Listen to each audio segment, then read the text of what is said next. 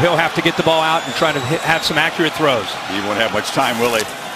They'll try to get the running game going. It's been a struggle this year as they feed LaShawn Daniels, the senior, a physical runner who muscles for 7 on the first play. Yeah, and again, it's tonight against this kind of defense, being able to establish the run is so important, especially on a first down play, because you want this Michigan defense, the safeties, the linebackers, to respect that aspect of the offense, so that can open up some opportunities with Beathard trying to throw the ball out in the perimeter. They have to have success on the perimeter, and by running into the middle, that can open some things up.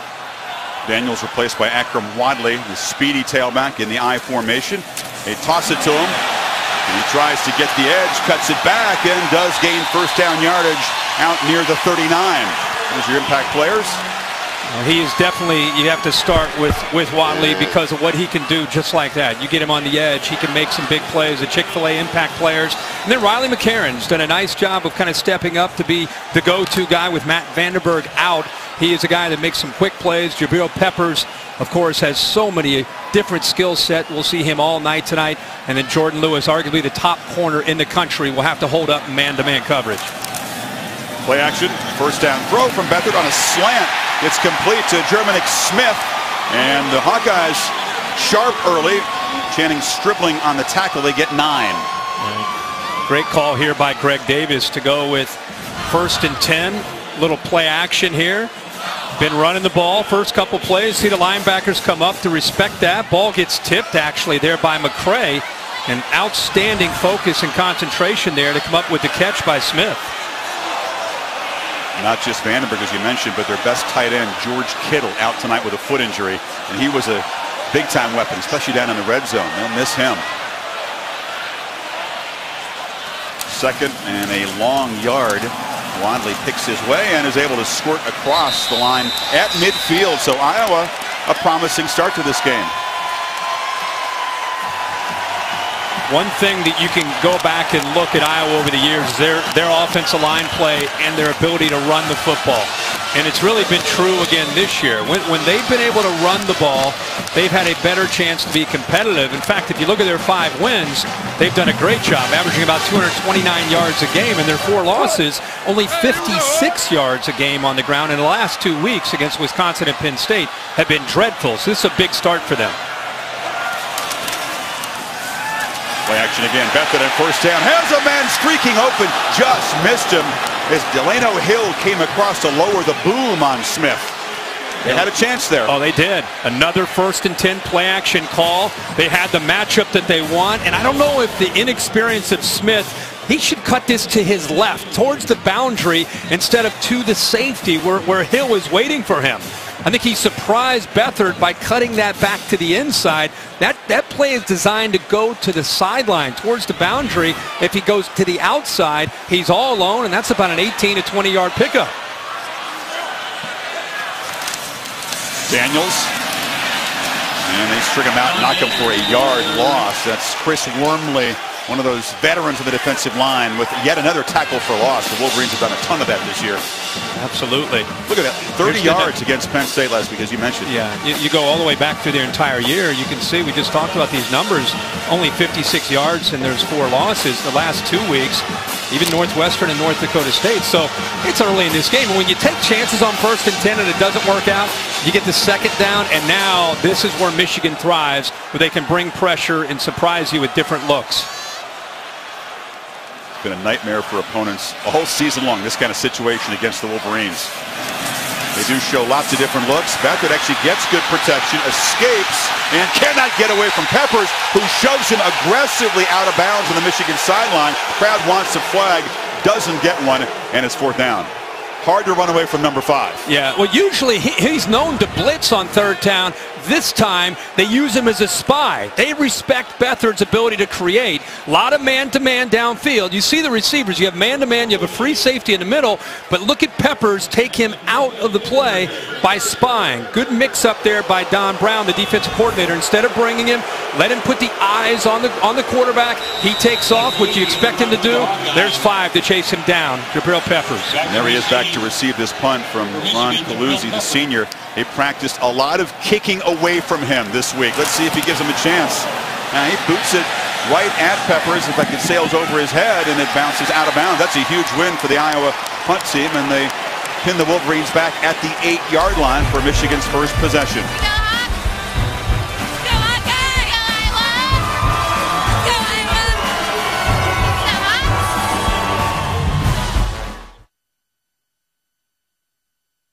Maneuvering around in the pocket, 6'6", 243. We talked about his confidence right now soaring in this last month or so.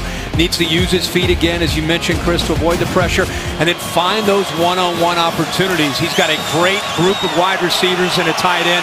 Jim Harbaugh notorious for creating matchups on the perimeter, and Spate's got to take advantage of those downfield tonight. Punt pinning Michigan back. Davion Smith is the tailback, and he takes the handoff, and the senior from Warren, Ohio, bangs ahead. We'll see 4 running backs tonight for the Wolverines. One of our Chick-fil-A impact players, though, is number 4. Yeah, absolutely. It's still a big part of Jim Harbaugh's offense. They average 251 yards on the ground. They've got to be able to run and then get the ball to the outside to Darboh. Chesson, 86, you also see. I love Jaleel Johnson on the inside, 67, outstanding quickness. And Josie Jewell's been a mainstay for the Hawkeyes at that second level, the leader, and really does a nice job of getting this defense set up. He's got to play well on the inside between those tackles tonight. It's Chris Evans, the speedy, shifty freshman from Indianapolis. They fake it to him, and Spate completes perhaps the best tight end in the nation, Jake Butt, who gets first down yardage. Yeah, 6'6", 250, outstanding spacing on this route. You got the big tight end right in there in the middle. The fullback actually occupies Neiman, the outside linebacker, creates the space there. Good quick decision by Wilton Spate. But again, outstanding route and the design there by Jim Harbaugh to get that to open up. But one of 2 captains, an all-time record holder for Michigan with tight end receiving yards. And now this is Chris Evans breaking free. And you can see the various skills that these 4 Michigan backs bring to the table here. Watch the right side with Kalis, the right guard, and then the big tight end who's going to work his way up through the middle. That's a true freshman, Asiasi. Watch him work his way through.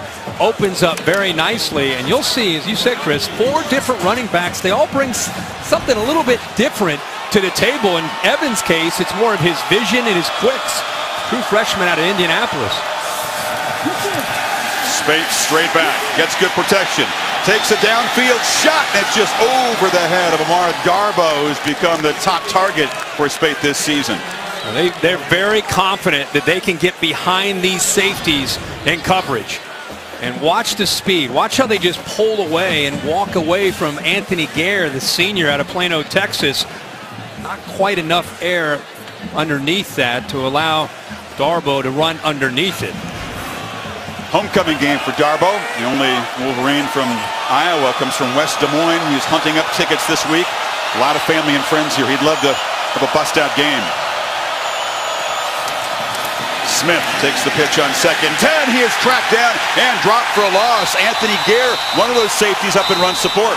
They brought a middle linebacker that time, Jewell, and they also brought Anthony Gare. You see him shoot through here, and 12 ends up the safety getting to the outside. Watch him work outside, coming behind that offensive line. You also saw the true freshman who's in for Greg Maben. It's Manny Rugamba? Rugamba. Yeah, thanks, bud. True freshman in there for Maben. They're counting on him tonight. Does a nice job of getting off his block to also set the edge. So 3rd and 13 for the Wolverines. Spate retreats. Stays alive and flips it back over the middle. A diving attempt. Caught.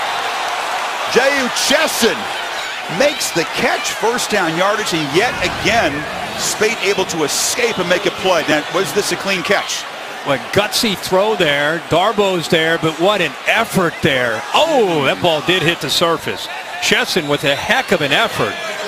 Lays out, but you could see clearly the ball definitely hit the surface. Tom Kissinger is the Big Ten replay official. The ruling on the previous play was a completed catch.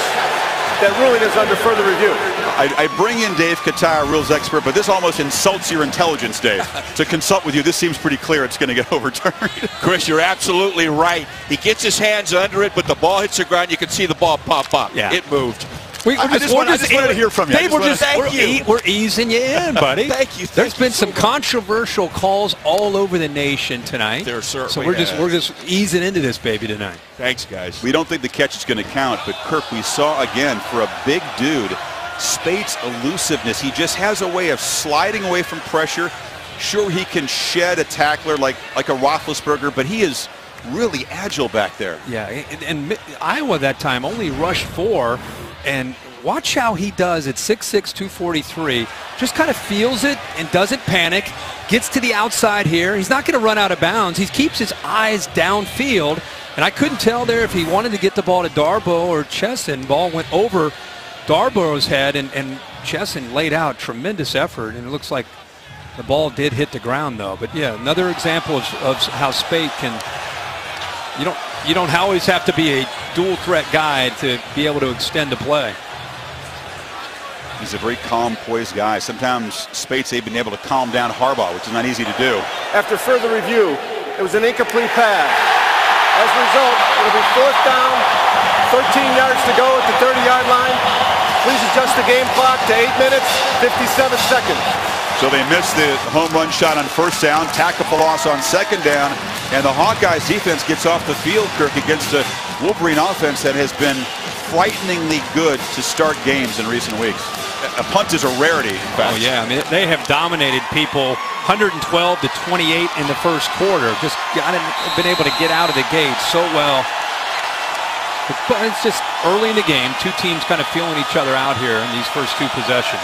Kenny Allen does all the place kicking and the punting. He hasn't been very busy as a punter in recent weeks. A little out of practice, and this one comes off the side of his foot to keep it away from King, and it bounces out at the 35-yard line. So the Hawkeyes, 2nd possession coming up, still scoreless here in Iowa City.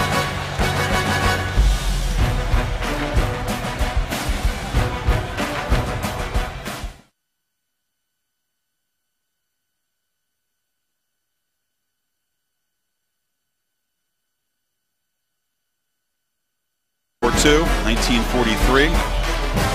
We salute Kinnick's memory this Veterans Day weekend. Of course, the stadium named for him. After a 35-yard punt, Iowa takes over at the 35. Moved it to midfield in their first possession before installing. Daniels hit in the backfield and spins, but gets nothing. Once again, the Wolverines blow it up. Mike McCray got there in a hurry. Yeah, Mike McCray came down in a hurry. He really challenged himself this week to continue to play better football every single week. He and his dad, who actually was a captain at Ohio State, Mike McCray, they kind of grade his play, his performance every single week, and he's been wanting to be able to be more electrifying and make more plays. Boy, he didn't wait at all there. He came downhill in a hurry and made a nice play in the backfield.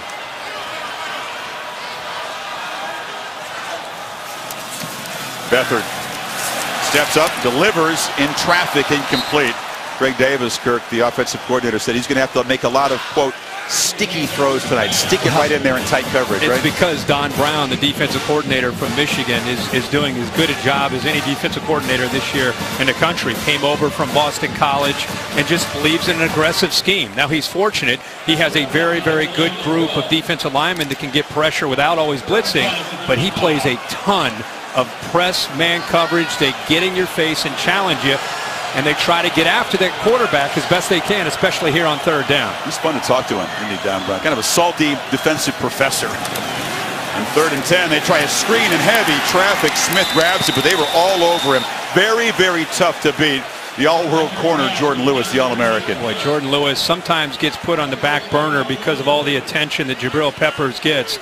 But that time just read that perfectly. And what do you expect from a team that struggles throwing the football on 3rd down? A lot of times draw, and especially screens. They've been drilled well this week. And the first one that Iowa tries, they sniff out.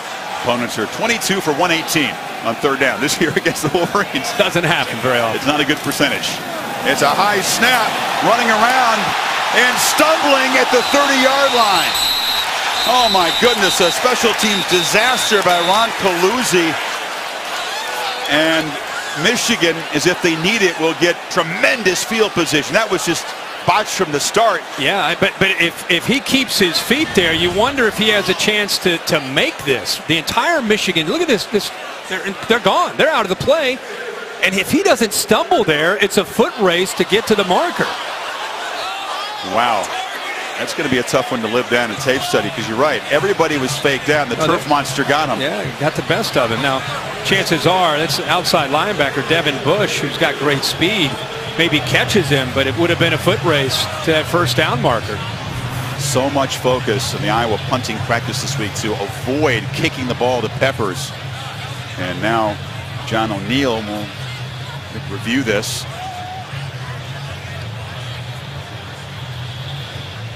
Take a look at where the ball was spotted. See if perhaps he was hit as he went down. Dave, any idea what they might be looking at in replay here? Well, it may be that they wanted to see if the ball was down. Also, it could have been a targeting call. Remember, the booth can stop the game to look at targeting. So I think we got to take a look at this from their standpoint. It wasn't when it was after he was down and started to come up when Bush hit him right there. He definitely gets him with a helmet above, and he's defenseless. Is he a defenseless player there, Dave? He is defenseless. He's down to the ground. So the question is, it looks like there's helmet contact. The question is replay think they have enough to create a targeting foul? It has to be obvious to them in the booth. Dave, just for the fans at home, can you clarify being a defenseless player and where the contact needs to be versus a guy who's just out running with a football and is not defenseless? Defenseless player cannot be hit above the shoulders with a ham, forearm, helmet, shoulder. A player that's not defenseless, it's a foul if he's hit with the crown of the helmet anywhere. So in this case, it doesn't have to be about whether the crown of the helmet hit him or not. This is just about contact above the shoulder. He's defenseless because he's on the ground. The only question is it obvious to replay that there was forcible contact, a launch or anything like that would create that contact? This, of course, is the new rule where the replay booth can buzz down and call the target even though it wasn't called on the field. Bush is a true freshman, a backup linebacker. Probably was surprised that Bluesy fell right in front of him here and did not do a good job pulling off the hit. I think Jim Harbaugh's a little frustrated with the officials because he's saying that the play was already over. That the player was already down and starting to come up. He was starting to roll over, and the play was dead. I think that's what Jim Harbaugh's contention is. So he's down, and then he comes up, then he gets hit. It's kind of on, I think, with the side of the helmet more than what we consider the crown.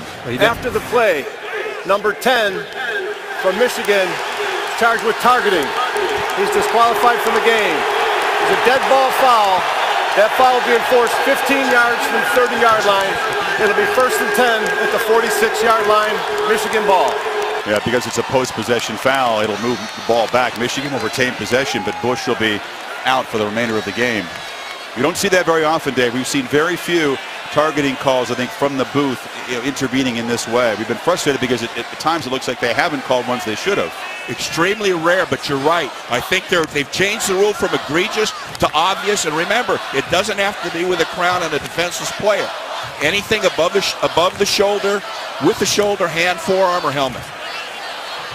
So it's still a special teams stumble for Iowa that sets Michigan up in Hawkeye territory, just back at the 46 instead of the 31. Last thing you want to do with a team that's been this efficient and this dominant is give them a gift like that and see if the Hawkeye defense can rise up.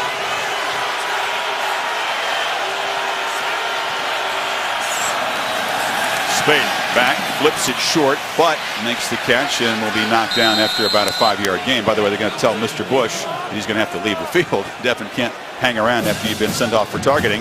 There he is. Samantha?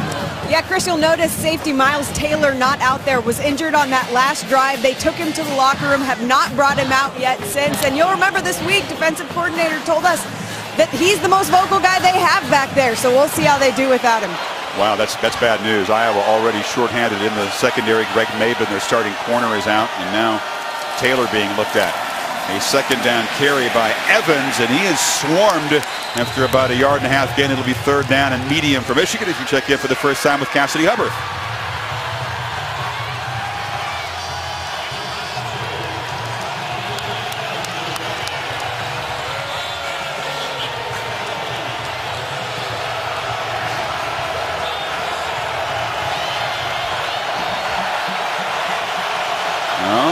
strange things in the air tonight as Bush finally does make his way to the locker room. And the Wolverines face a 3rd and 4. Take it to Smith. Spade to a wide open receiver. And that one is caught, and it's a first down yardage by Poggi, one of their fullbacks who rarely gets involved as a pass catcher. Yeah, watch the tight end, Bud. Just kind of line up here on the route. It's really well designed here. Does a nice job of kind of setting a screen. The linebacker's trying to work his way out, but he can't get out there because of Bud running his route. Caused a problem there for Bo Bauer. So nice call on 3rd down. Easy read and an easy throw there for Wilkes Spade. Evans tries to get around Desmond King at the edge, does so, and is driven out at the 18-yard line. It's near the first down marker again. You know, this Michigan offense, it just seems like you get concerned about, obviously, Spate, the receivers. They can run between the tackles.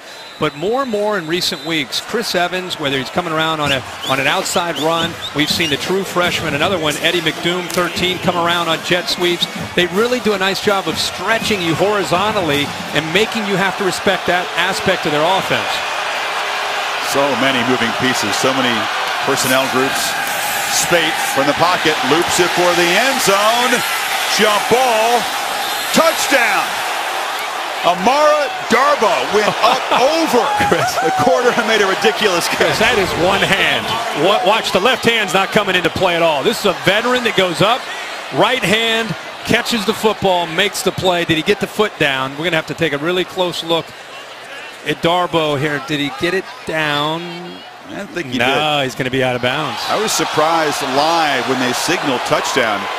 Heck of a job to catch the ball, but he wasn't really that close to getting the foot down. No. That ruling is under further review. Dave, I throw you the second easy one tonight. I didn't see any way that Darbo got the foot down here. Well, Chris, like you said, alive, I didn't think it was a touchdown either. What they're seeing, in my opinion, Dave, is the left foot. Was it dragging? That's what the official on the field must have seen before the right foot came down. And I'm not saying it is. I'm just saying on the field, right, he thought that left foot was still down when he made the catch. I absolutely agree with you. That's what I think he saw. It's real close, but I don't think the toe does touch. It's in the air. But I think this official back here, I think that's what he thought he saw.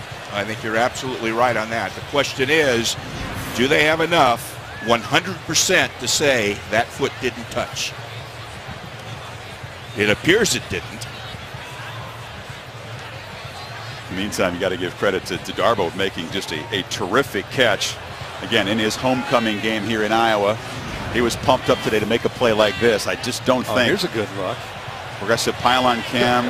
After further review, it was an incomplete pass. As a result, it'll be 2nd and 10 from the 18-yard line. 2nd down. Only made by the pylon cam. Great shot.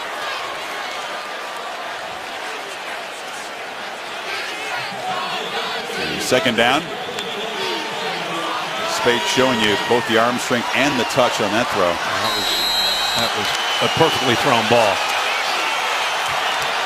Now Spade going to the left, and we've got Peppers taking the direct snap. Jabril can do it all. He can run, he can hand it off, and he can throw. He's a high school quarterback. Keeper on the zone read. They're ready for it. He spins back, and churning is going to be dropped for a loss by Josie Jewell, the middle linebacker, top tackler on this team. So you practice this all week. You've seen it all year. You're a linebacker. What are you going to do when he gets lined up? You're going to have to get to the outside, try to outrun him to the perimeter, because you know he's got the football in his hands. There's a flag that came out after the play. After the tackle, things getting a little bit chippy there with Desmond King and Ben Braden. After the play was over, unsportsmanlike conduct. Defense number 14. Half the distance from the goal, from the spot of the foul. Wow, that's your leader automatic there. First down. It and 3rd down, 3rd and 10 coming up. It started with Desmond King and the left tackle Ben Braden, and then Mason Cole, the center, 52, came in. Watch, it starts with 71 and 14 right there. A little push. Then he felt that swing, so he comes over. Now 52 off to the left comes over. He's the center, and right here, 52 gets popped in the face. Mason Cole gets hit. And that's where they called it on right there. That's the call that the official made it on. Right? You see him make the call. Sometimes it's not the instigator, it's the one who reacts. In that case, King lost his cool, and that's a big penalty. It's going to move the ball to the 10 and give the Wolverines a 1st and goal. Yeah, and it was about to be 3rd and 10 after all this craziness. And to have your leader in a home game and a night game and big stage trying to upset Michigan, to have that's a mental error for Desmond King. And we felt like Iowa was going to need some breaks from Michigan. They're going to need to play a clean game themselves, and instead they've made a couple mistakes, and the Wolverines are set up here. Kind of a beautiful night to fly here in Iowa City, and Goodyear providing our aerial coverage, committed to honoring blimp-worthy athletes who demonstrate hard work on and off the field. Goodyear, official sponsor of the college football playoff. Michigan down here in the red zone, incredibly, Kirk, has had 54 trips, 54 red zone trips, and they've scored 39 touchdowns. They are tough to deal with all the different personnel groupings. Pepper's involvement in the red zone. Yeah. Davion Smith is the back. He's got it. Not much room in the left, and he's hammered after about a yard gain. You know, on the other side, Iowa's actually done a pretty good job in the red zone themselves at keeping teams out of the end zone. They're 18th in the country. 50% of the time teams get down into the red zone, they stop them. So strength on strength right here. Yeah, it is. I'll tell you, it's a great battle if you're at home watching the inside of the pit. Jaleel Johnson, number 67, going up against the interior of that Michigan offensive line. It's a heck of a battle in there. Yeah, he's their biggest dude on that defensive front. Spate straight back, buys time, fires end zone, leaping attempt incomplete. Trying to get it to Chesson. It'll be 3rd and goal. About the true freshman out there on an island there, making a play and breaking on the ball. And then waving his finger saying, not in my area. It's a true freshman from Naperville, Illinois. Watch him break on the ball here. Ball floats just a little bit. You can see, looks like Darboh had the football there. But Rugamba does a nice job breaking on the ball just in time to knock that football away. Again, as our progressive pylon cam. King's trying to coach up Rugamba, the true freshman, kind of mentor him. He is being asked to do a whole lot tonight with Greg Maben out. 3rd down. Spate has protection, fires, but it's batted away over the middle by Brandon Snyder, the safety. And then here comes a field goal attempt. Boy, that was a great effort here by Snyder. Chris, he's actually engaged here with Jake Butt. Here he is. He's engaged with Butt, but comes off of him at the last second to knock this ball away. He's right here, then reaches back and knocks that ball away. That's great instincts to come off of his receiver and Butt to be able to knock the ball away. Kenny Allen came out of a slump earlier this year. He missed 5 out of 6, missed 3 against the Badgers, but he's made 6 in a row. Make it 7 from 26 yards out. So Michigan converts the punting gap, but only for 3.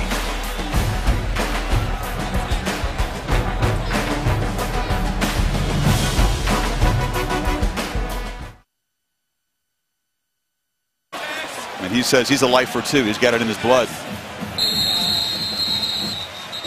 By the way, Jim Harbaugh's first day at Iowa City as a first grader, he was crossing the street after a pickup football game behind his older brother. He got hit by a mail truck. He had his coat over his head trying to get a mail truck runs into him. He breaks his tibia and fibia. I said, "You're lucky to be alive." He said, "Yeah, right." Wow, that was his first day here in Iowa City as a first grader. Yeah, then he, a heck of a memory. Then on crutches, he was racing kids. He said, did damage. They had to re-break the leg to reset it because he wouldn't. He couldn't say probably not the best guy to have a cast on and say, "Hey, just give it a little rest here for a week or 2 or a month." So that was an inauspicious first day in Iowa City for him. And on the jet sweep, that is just stuffed out. Wadley came around the edge, and big Chris Wormley said, "I saw that on tape. I was ready for that one." Yeah, and nobody blocked him. Chris Wormley's been around enough to be able to figure things out. He's a big part of that group up front.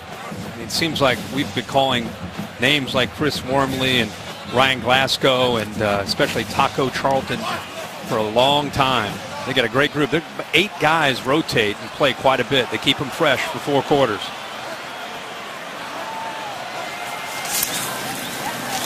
Wadley just hammered in the backfield. It's going to be third down and real long. A lot of big bodies up there. You see these Wolverines, and a couple of guys are 6'6", 6'4". They're put together too. No excess fat up there. No, I mean, you really appreciate that when you see them down there, person to person in their uniform. I mean, they are lean and quick. I mean, Maurice Hurst, he's battled through some injuries, but he's a guy that doesn't play as many, but he might have the best burst of anybody up front.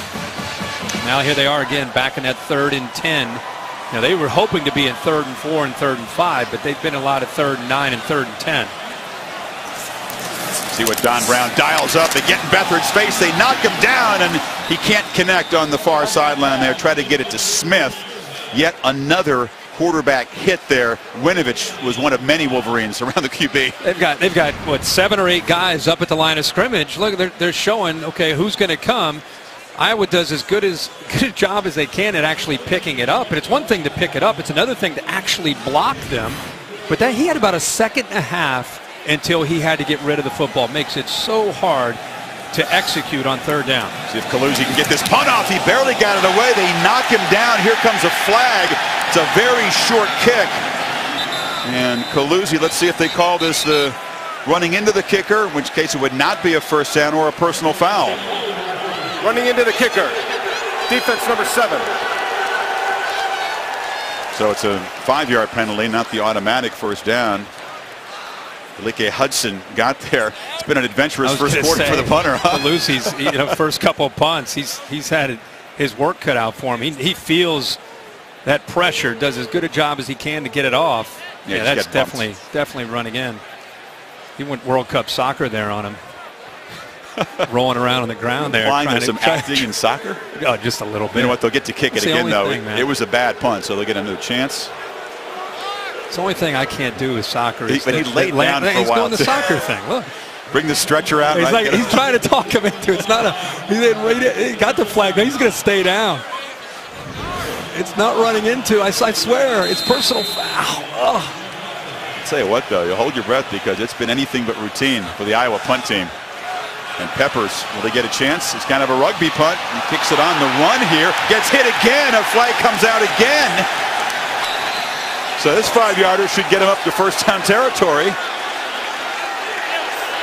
that's going to be a first down. Wow. Back-to-back running into the punter. It's a 5-yarder, and that's good enough for a first down. Hey, he made up for the previous one where he hit the turf monster and came up a little bit short. You're gonna commend his job here. This isn't as much acting. He does it after it. He does a good job with the limp coming off after it. I don't know if anybody grazed him, but watch him. He gets the flag, and then right after this, he gets up. And yeah, Grant Perry did get him better that time. So how often do you see back-to-back running into the punter, first down the hard way, and Iowa back out on the field? We talked about Iowa needing to catch some breaks tonight. They've caught a few here in the first quarter. They have, you're right. Very fortunate to be out just 3-0 after Calusi tumbled trying to run for a first down earlier.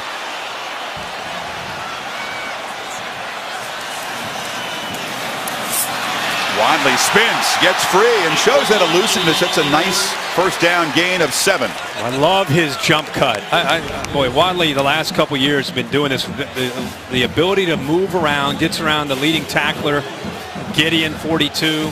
See, he's the guy tonight that they've got to be able to find unique ways to get the football in his hands, whether it's obviously running.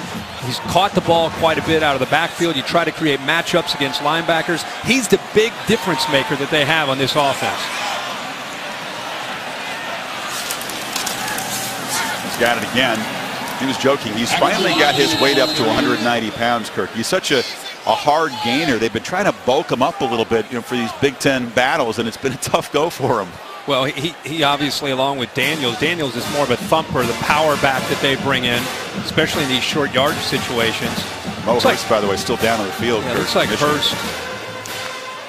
Hurst is down, but he looks like he's okay. He's going to come off the field. But you get into these 3rd and shorts, it's not just the 3rd and longs that are tough. The 3rd and shorts are tough against Michigan, too. And remember, Iowa last week struggled against Penn State.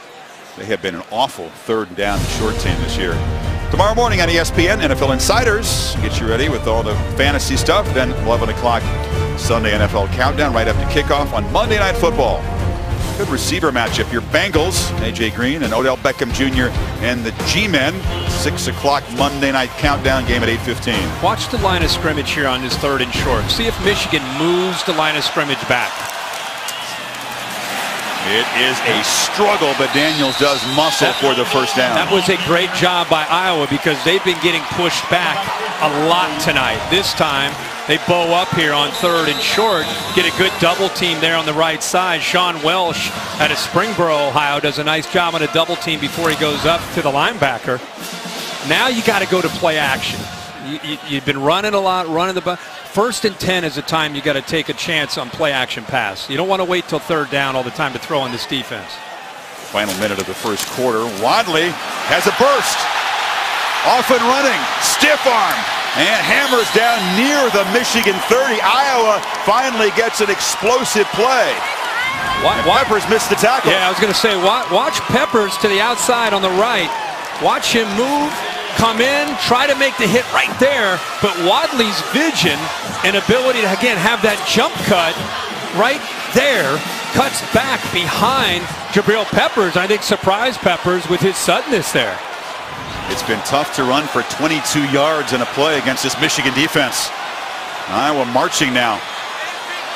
After those 2 running into the punter penalties kept this drive alive. Wadley, another cut back in the opposite direction, and he earns about 3 yards in what could be the final play of the first quarter. What makes this even more impressive is that Michigan, for the most part, is almost in like a goal line defense. They do not fear Iowa's vertical pass game at all. They've got 4 defensive linemen, 3 linebackers, and both safeties up within about 8 yards from the line of scrimmage, and Iowa's still able to run the ball here on this drive. Hawkeyes doing an old school style. Michigan, though, up 3-0 after the first quarter.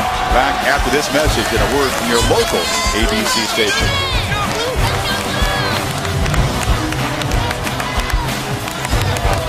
Wolverines just 51 yards of offense in a brisk first quarter. Iowa on the march here, moved it 46 yards inside the Michigan 30. 2nd and 7. Both Daniels and Wadley now in the game. They hand it to Daniels, who picks his way for a short gain, brought down by Rashawn Gary, the freshman. It'll be 3rd down. Incredible to watch Iowa here in this first quarter, just now starting the 2nd. Already 54 yards rushing in that first quarter. You look at their last 2 weeks against Wisconsin, 83 for the entire game, and of course last week 30 against Penn State when the game got away from them. So give this offensive line and Kirk Ferentz a lot of credit, going up against the best defensive front, best defense they have faced all year, and off to a pretty good start up front physically. See what Greg Davis has called. It's been tough. They are really in the bottom 50 in the country at every distance on 3rd down. They got to hurry here. Play clock at 2. Beathard just barely got it off, but he will not get away.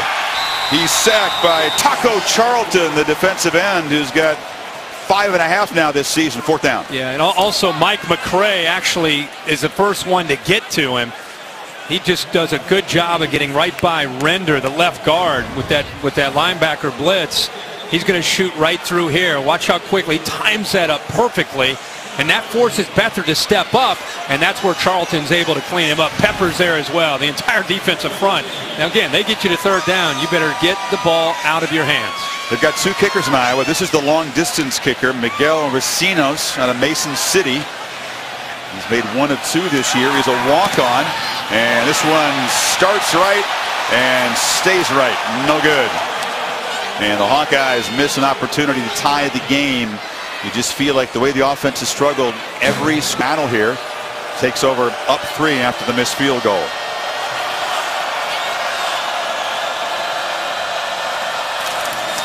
Karen Higdon gets his first carry, and the sophomore from Florida cuts it back. He's one of the 4 Michigan tailbacks we talked about. A quick guy, cuts well. Incredible to think about what emotions can do for you. We're seeing examples of that today with some of these games and some of these upsets. This Iowa team lost 41-14 last week on the road at Penn State. They gave up 359 yards on the ground.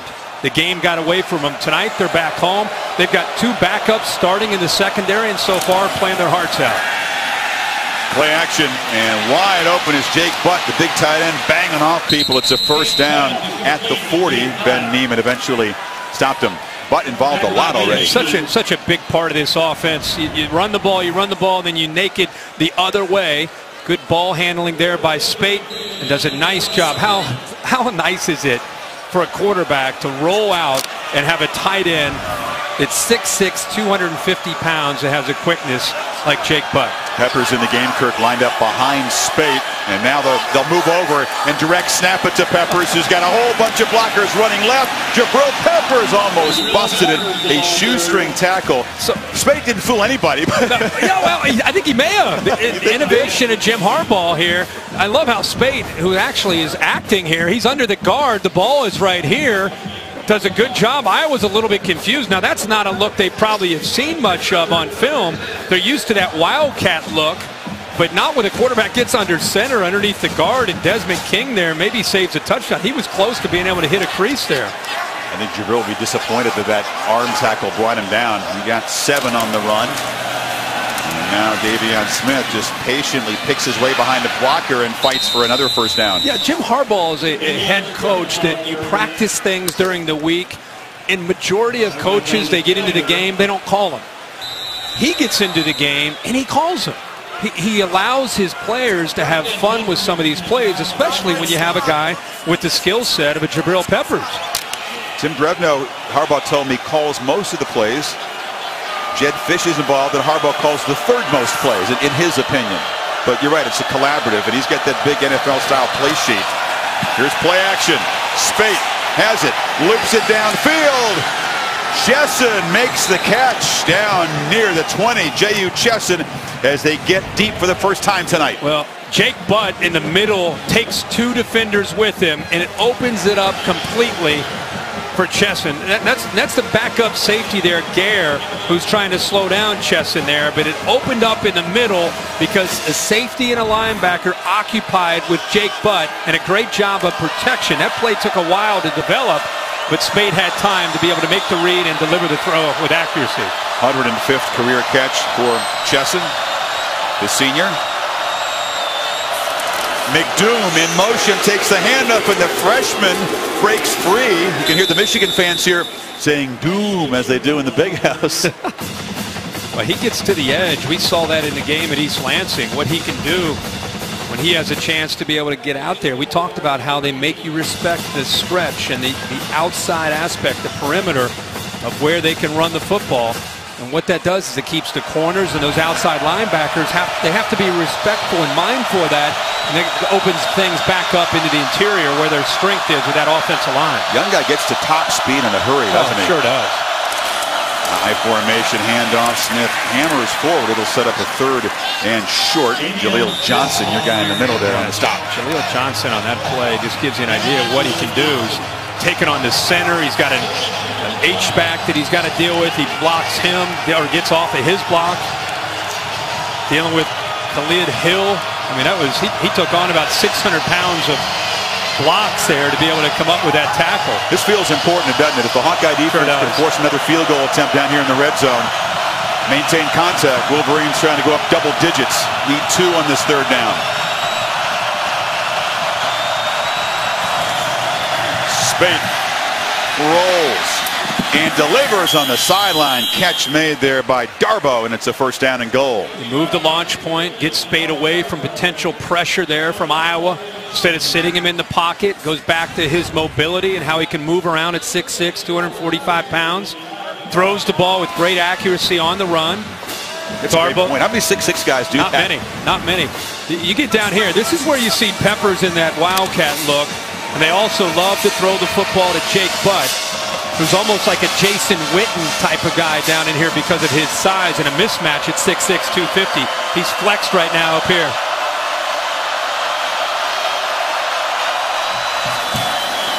Ty Isaac gets his first carry today, and he barrels in for a Michigan touchdown. The fourth, the Michigan tailback, the senior from Illinois, and Isaac with his 5th rushing touchdown of the Wolverines cap a 72-yard march.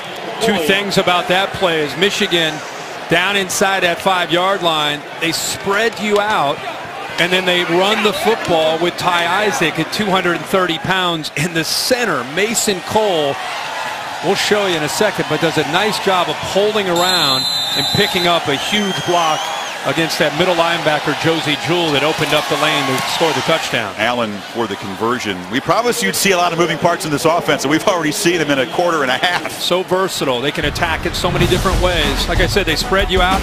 Keep an eye on the center right here. Watch him pull around. Does a nice job right there on Jewell. Keeps pushing him, and that opened up the lane there for Isaac to get in there. Very efficient drive. 9 plays, 72 yards, and a touchdown for the Wolverines.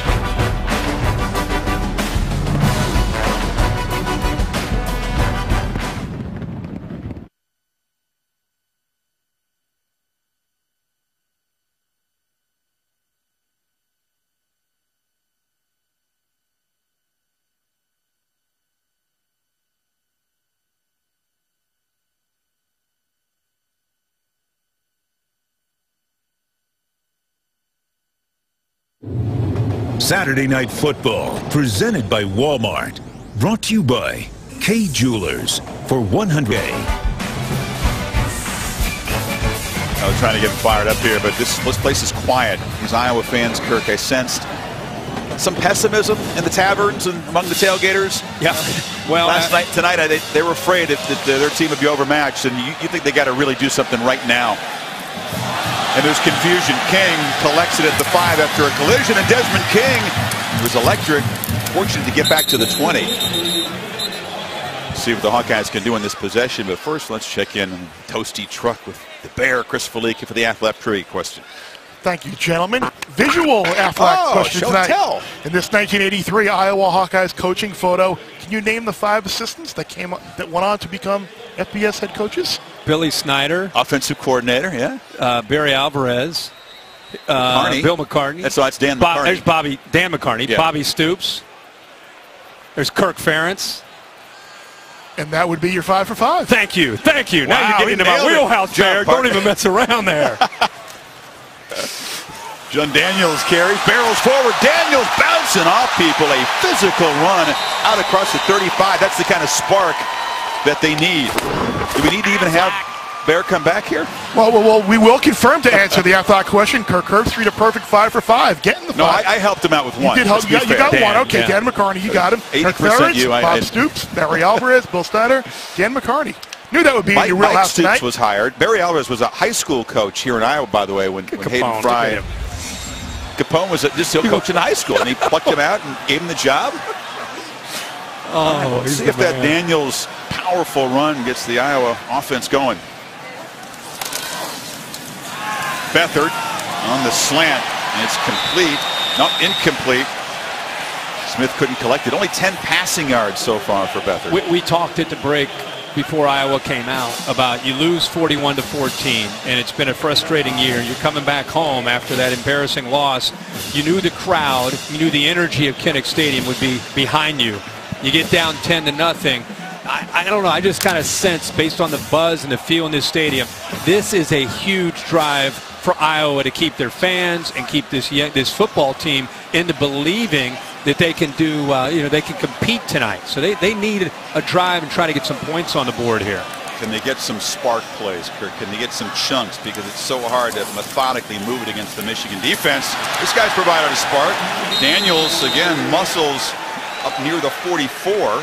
This is 3rd and short. So impressive considering what he's running into. Give his offensive line a lot of credit, too, because Daniels is known as that thumper, but he's getting some great blocks up front and a great push in that inside zone play. What do you do here if you're Greg Davis, Kirk? Do you try to throw it? Do you try to run it for 2 yards, knowing that Daniels has had some success?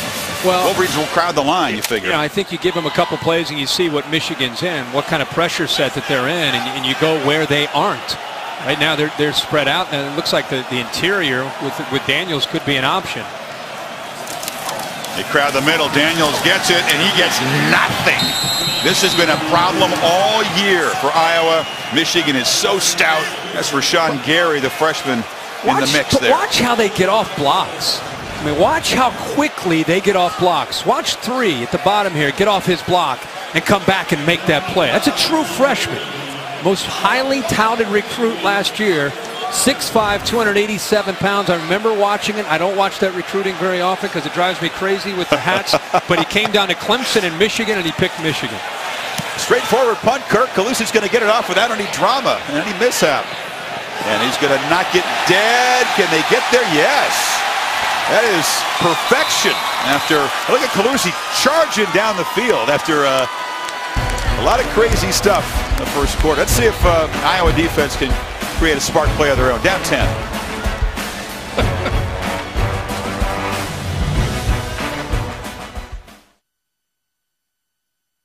They fake it to him, and Spate's going to fire into traffic out of his end zone. That's how much trust they have, but Butt was well covered by Josie Jewell.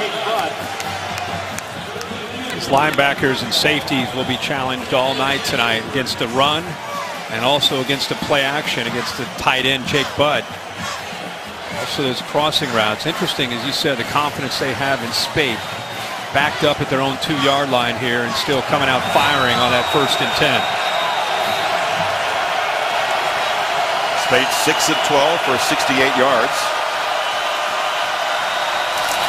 What would you expect? Smith in the I formation, hit, and a safety by the Iowa defense. Jaleel Johnson burst across the line, and the Hawkeyes get on the board with a safety. Chris, we talked about how quick Jaleel Johnson is. 6'4", 310 pounds. He's like Wadley is on the offensive side. Watch him shoot this gap, and watch how quick he is able to come off that block. Kalis kind of gave him a shoulder, but nobody accounted for him. And with him, that's the one guy you've got to worry about penetration, backed up in your own 2-yard line, and he makes them pay for it. He knocked a 230-pounder backward, didn't he? Pylon cam shows it. Well, somebody was going to have to make a play, Kirk, and that 54-yard punt by Calusi, we've had some fun at his expense. Yeah, but he came up big. Knocked it down to the 2, and then the Iowa defense. We said it's going to take some stuff like that to hang around with a talented Wolverine team. Let's see what they can do after the free kick here. Well, Jaleel Johnson, one of the better interior players I've seen this year in the Big Ten. Has that outstanding combination like most of those great inside defensive tackles have. At 300 pounds, they can be steady and firm with their strength, but also have the ability to shoot a gap and take a chance from time to time. And that's what Johnson did, and it paid off for him in a big way there. Coaches describe him as quick and violent, which is a good thing down there. That's a beautiful combination for a defensive tackle. So Allen teeing it up at the 20. That's a heck of a kick. It's driven on a line and fielded by Desmond King along the sideline, and he runs it out across the 30. So Wolverines will take that as the Iowa Hawkeyes go back on offense, down now 8.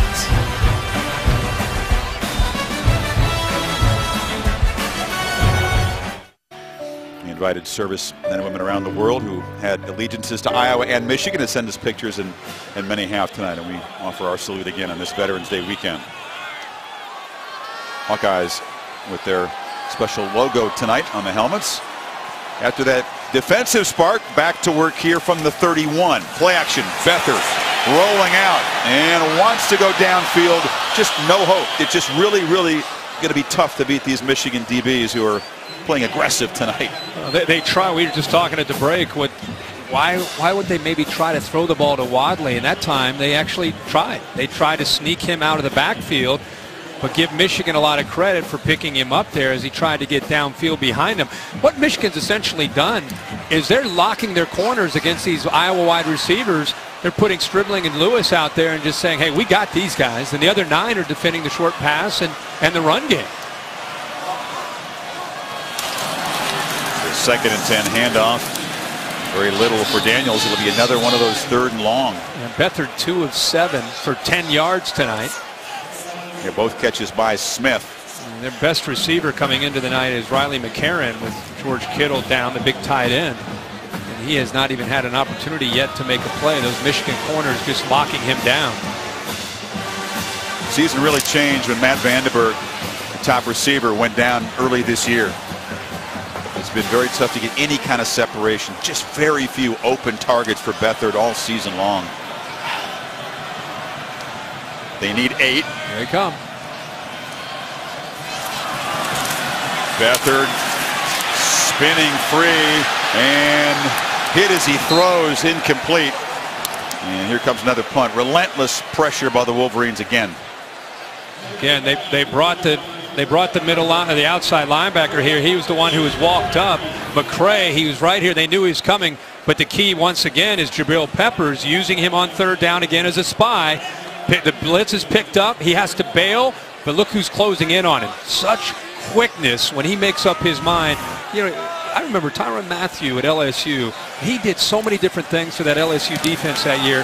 Kind of reminds you of that as far as how quickly he can play the game. He's also a good returner, which Peppers is, and they kick it to him. That's a good punt by Calusi, a fair catch made at the 20-yard line. The Viper position is what they call that hybrid position that Peppers plays. And in today's world of college football with the spread attacks, that Viper position is asked to do a lot of different things. 47-yard punt. Peppers may be too tired after running around after the quarterback to return it. Goodyear providing aerial coverage, watching over the hard work and determination of blimp-worthy athletes. More than 60 years, Goodyear, official sponsor of the college football playoff. You know, that Viper position is an outside linebacker slash nickelback slash safety. You've got to do everything at that spot. Spate rolls out and slings it low, bouncing off the carpet in front of Chesson.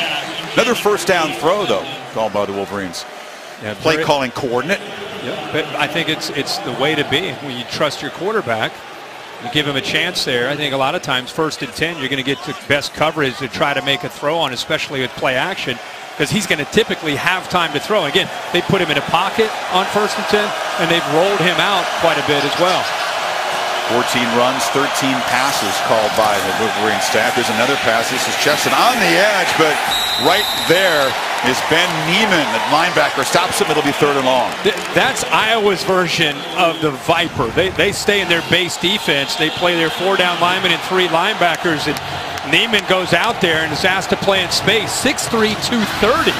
So a lot of times he's up in the box trying to be physical, but they also ask him to play out in space. And the guy that was an outstanding high school athlete, played receiver and defensive back. His dad is a defensive coordinator over at Rutgers, so he's been around the game his whole life.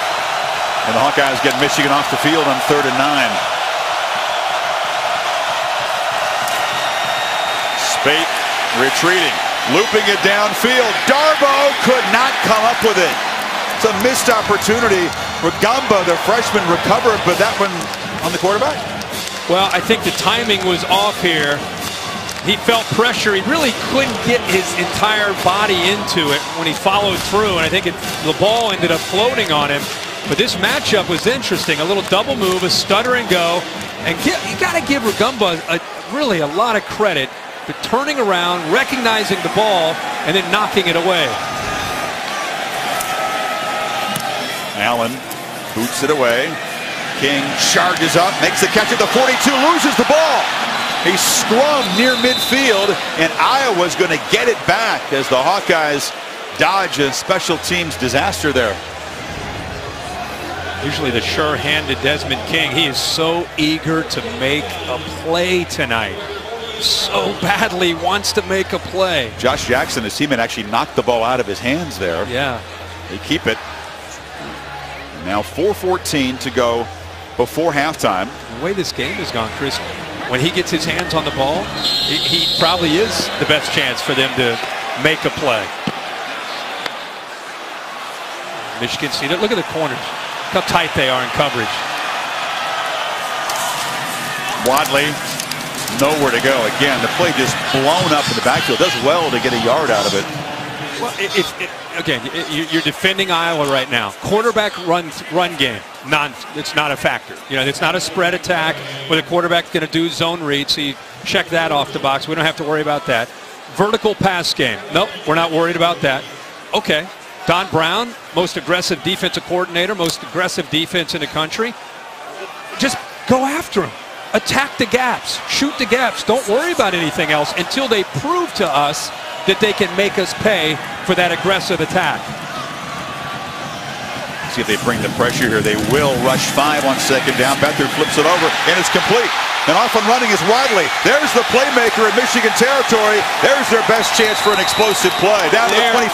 There you go. You don't have to attack to the outside on the perimeter. Your best player is right here, who's just going to get a matchup against a linebacker.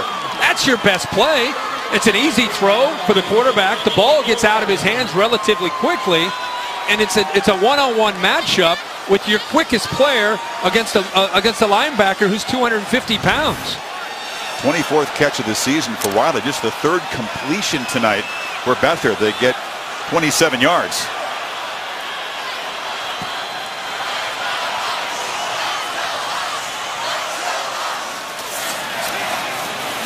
Wadley's got it again in the flat. A couple blocks, and he spins free. Still running hard down inside the 20. They found something they can use. We got a flag that came in here late. Wolverines are pointing Iowa's direction.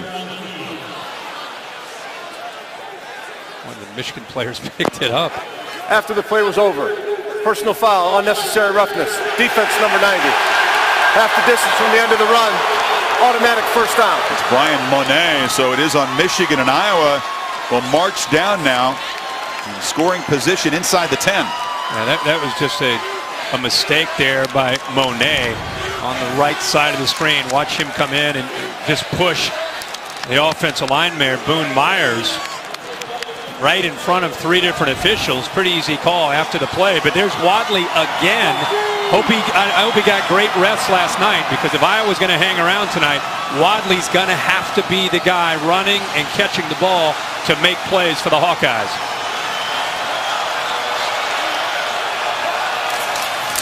He's got it again. Stutter step and a short gain. Inside of 2.5. Michigan gets the ball to begin the 3rd quarter, but Iowa, Kirk, if they could get off the mat here, sparked by that safety, cut into this lead by scoring a touchdown, huge boost for this offense, which is really struggling. Yeah, absolutely. Boy, Wadley has such lateral quickness. He gets the ball in his hands, and right away it's just I mean, he's just looking for a little crease. Michigan defense against Michigan State in the red zone a few weeks back. Seemed like 8 different plays. Michigan State inside that 10-yard line and didn't come away with any points. Beathard rolls out, fires far side, making the catch and getting hammered is Riley McCarron. Did well to hang on as Jordan Lewis, who's given up only a handful of yards all season, made the hit. Yeah, 3rd down now. Great coverage, but how about the concentration that time by McCarron to somehow hold on to that football? Goes up into the air, gets hit right away and held on to the ball. But again, now it's 3rd down. So you can combine 2 of Michigan's strengths: 3rd down defense and red zone defense, and keeping people out of the end zone. Interesting how you got Don Brown approaches red zone defense. He's not afraid to play a man down here and blitz. I mean, that's not normal stuff in college football. Not. We talked to him this week. He said pressure is the way to go. Shoot the gaps, break 7, hold up one-on-one on the outside. He also is in favor at times of doubling your best receiver. But I'm guessing here it's about pressure and trying to move the line of scrimmage back and come after Beathard if he decides to throw the football here. Play man-to-man on the outside. And if you're Iowa, you know if you're going to throw the ball, you're going to get man-to-man. And Beathard, either you got to roll him out away from the pressure, or you look for that rub route, try to get Wadley or one of your receivers matched up against man-to-man. Picks and rubs, anything to try to free a receiver up down in this area. It's very tight. Last year's Iowa team, which got to the Big Ten championship game undefeated, was able to run it in from positions like that. They could muscle you. 28 red zone rushing touchdowns last year. Only 12 so far this year. So you got man-to-man right here. You could try to come up with some type of a rub route there. Beathard looks back to the right and just airmails it. Smith was double covered. Nobody open over there. And here comes a field goal attempt. Not sure what C.J. Beathard was thinking there. I spoke too soon, by the way. The offense is still on the field. They may go for this. Kirk Ferentz saying, hey, how many times against this defense are you going to get down inside the 5-yard line? And we just talked about, we saw this just a few weeks ago against Michigan State. 8 times inside the 10, 0 points. Do they down, they look to the left, that rub route? Beathard retreats, flips it in the flat, screen, touchdown! That whole drive was Akram Wadley. And the Hawkeyes are hanging tight.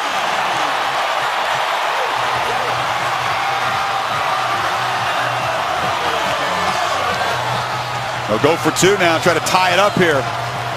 Great call against man-to-man. You had the rub out to the left, and then you had the back Wadley matched up against the linebacker, but because of the blitz, he ends up freeing up. Nobody picked him up. Wadley 37 receiving yards there in that drive, and his 3rd receiving touchdown.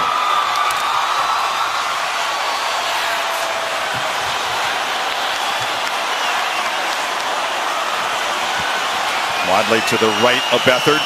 3 receivers to the left. CJ looks that way, fires, incomplete, in and out of the hands of Adrian Falconer, one of the young receivers, and Michigan holds on to the lead by 2. Yeah, there's that rub route. How about this, Chris? 3rd down. You want to get the Wadley. You got the ball earlier to Wadley. McCray's been blitzing. Gideon's been blitzing. And they're both going to shoot these gaps. What it does is it frees up Wadley to sneak out to the left. McCray, watch him. He actually, after the blitz, he's working to get out here. He wants to try to help because that's his man, but he's not there in time. Easy throw, easy read again, and a great call anticipating pressure in the blitz from the linebackers by Greg Davis. I was going to say they outfoxed Brown that time, sure right? Anticipated the blitz? Well, based on the trends in the scouting report, you know, Don Brown, he wears his emotions on his sleeve. You know that he's going to bring the pressure down in that area, especially on 4th down.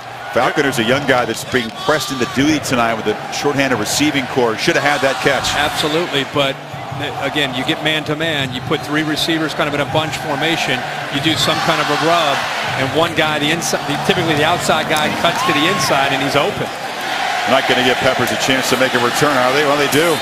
Peppers is up there, makes the catch, and you'd hold your breath if you're an Iowa fan when number 5's got it. Gets it out to the 37, 1:19 before halftime. Stan Verrett, Mark May, Mac Brown in that studio with the Capital One halftime report coming up.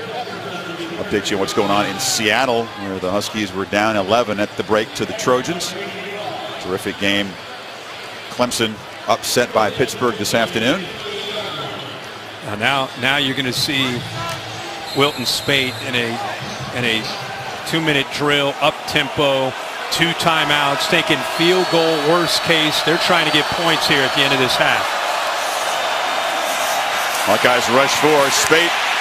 Cannot escape. He'll be sacked by your guy, Jaleel Johnson, who has become a dominant force in this half. Yeah, right now there's a mismatch on that right side of the Michigan offensive line. Kyle Kalis, the senior out of Lakewood, played at St. Ed's against my guy, Jaleel Johnson. He has such great quickness. He gives him a little move, and again, 310 pounds, he's able to get there. Wolverines trying to play with some tempo after the sack, and the completion made there to Grant Perry out to the about the 40, so it'll be 3rd and 8. Kind of tempo, kind of not after the sack, because now they're willing to let the clock work down just a little bit, saving those 2 timeouts. Spate over the middle, almost intercepted. Coming back was Neiman, that long-arm linebacker, to break it up, and it's 4th down. Well, he read that perfectly. I cannot tell you how challenging this is for an outside linebacker. It's 6'3", 230 pounds, and I know it's their system, and I know it's what they do, but you have to tip your cap to a guy that's out there in space defending wide receivers with his length and his size to be able to. Usually you get subbed out for a nickelback. Not Neiman. He stays out there and makes plays like that. Almost came up with a pick. He did. Allen, nice deep boot, driving King back inside the 10. Desmond looking for some room, and the Wolverines coverage team all over him. He does hold on to the football. I thought that ball almost came out. They were clawing at it. Brandon Watson looked like he almost knocked that football out of the hands of Desmond King, and Michigan if they would have been able to knock that out, would have been able to have a chance to get the ball at the 10-yard line. Let's see how close that football came out. Noah Furbush was down there helping on the stop too. Yeah, to be able to catch the ball, but right there it almost came out. He had the one near muff. They retained possession earlier in the half. I was just going to take a knee and get out of here. 10-8. If you're an Iowa fan, doesn't that sound like a game that you want to? If you would have said, "Hey, it's going to be 10-8," not 10-7, but 10-8, you're going to be trailing. That sounds like an Iowa score. And they have outgained the Wolverines in the first half. Michigan gaining just a $124. End of the first half in Iowa City. Sam Ponder will speak with Kirk Ferentz right after these messages.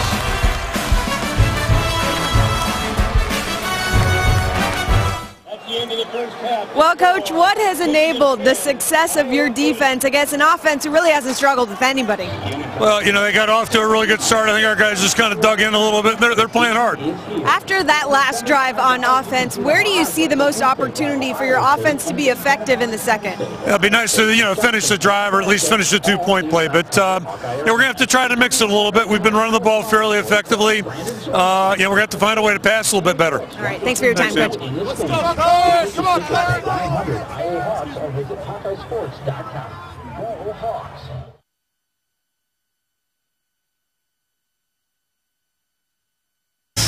Undefeated Michigan in a tough battle on the road as Wilton Speight and that Michigan offense held in check, Kirk. When you consider that Iowa missed a field goal, gave the Wolverines the ball at the 30 after a punt mishap, only down by 2 points now. And to consider they were down 10-0.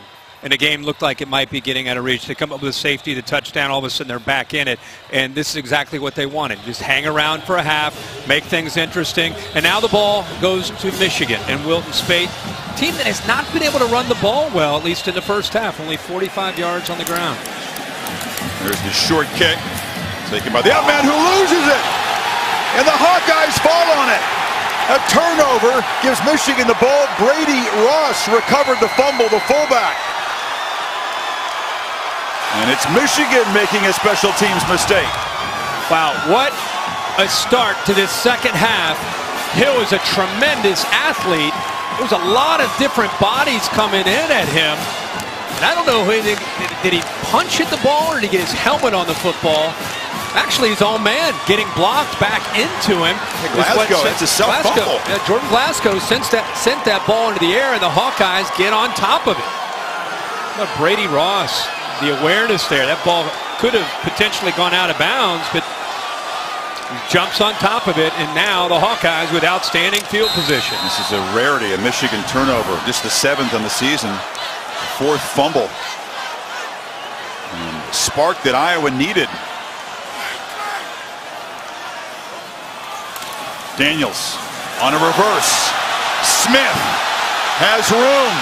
And Michigan actually strings it out. He'll cut it back. It's a nice first down gain. Runs a long way to get 8 yards. They open up the playbook. Well, what an effort here by Chris Wormley, 43, there on the edge. Does a good job of staying home. And then watch him fight at 300 pounds against the quarterback to try to force him back inside. And Smith, who's known as their fastest wide receiver, does a good job stretching it out. And then eventually he realized he couldn't get around Wormley, so he cut back underneath to at least get positive yards. He spent time this week working on plays like that, trying to beat this aggressive Michigan defense. It's hard to beat him at this. Daniels is stacked up in heavy traffic. It'll be another one of those 3rd and shorts now, Kirk. They are those 2nd and short, 3rd and short. Michigan does such a good job of that defensive line and getting low and pushing that line of scrimmage back. Something they really pride themselves on. Time Ryan Glasgow did a nice job along with Matthew Godin pushing that line of scrimmage back, and now it's that 3rd and short. You might want to get to the edge here. Well, they don't get to the edge. They don't get the first down. It'll be 4th down at a yard. Really very marginal field goal range. Miguel Racines can make it from here. He did so in practice, but we'll see if Ferentz keeps the offense on the field. Kirk Ferentz has been very aggressive tonight with his decision making. 5-4 on the year, coming off a disappointing loss. He's sending a message to his team, taking on the Michigan Wolverines. Daniels in the eye on 4th down. Beathard, sneak. Got it, but barely. Had to navigate his way through some traffic there. It wasn't a clean snap. Well, he got some help by the big fullback Kulik from behind. That's why he made it. Watch Kulik 45. No. You're going to go right through him. Here you go. That's legal now, remember. He almost fumbled that, though. That snap kind of came out of the side. It was almost like he picked him up, put him underneath his arm there, and just carried him across the 1st down marker. Whatever it takes. Wadley, the big playmaker late in the 1st half for the Hawkeyes, back in the game. They feed him. Cuts it back. Stutter step in the clear. Wadley down in the red zone. And the Hawkeyes really threatening to take the lead now. How about that little shake there on Channing Scrimbling? Watch him, number 8 there in the back. You give him a chance to set you up. Oh my gosh. That is dangerous. Goodbye. Right around you. Look who else he went by. Peppers whiffed on the tackle. He's done that all night tonight. If you give him just a little bit of room to work with, he is so quick in space. Hawkeyes running game reawakening tonight when desperately needed. Feed him again. He's got a crease again. Wadley just dancing past defenders. Another 1st down inside the 10. 190 pounds. Chris, you talked about how they've tried to put some weight on him. But I'll tell you what, I don't know how much weight he needs when he can move like this. Michigan had initial penetration. He gets by that. I mean, he is tough to tackle. Demonte Thomas had a free shot at him. It's tough to tackle a guy you can't see. 1st and goal for the 17-point underdog Hawkeyes here, trying to claim the lead after they once trailed 10-0.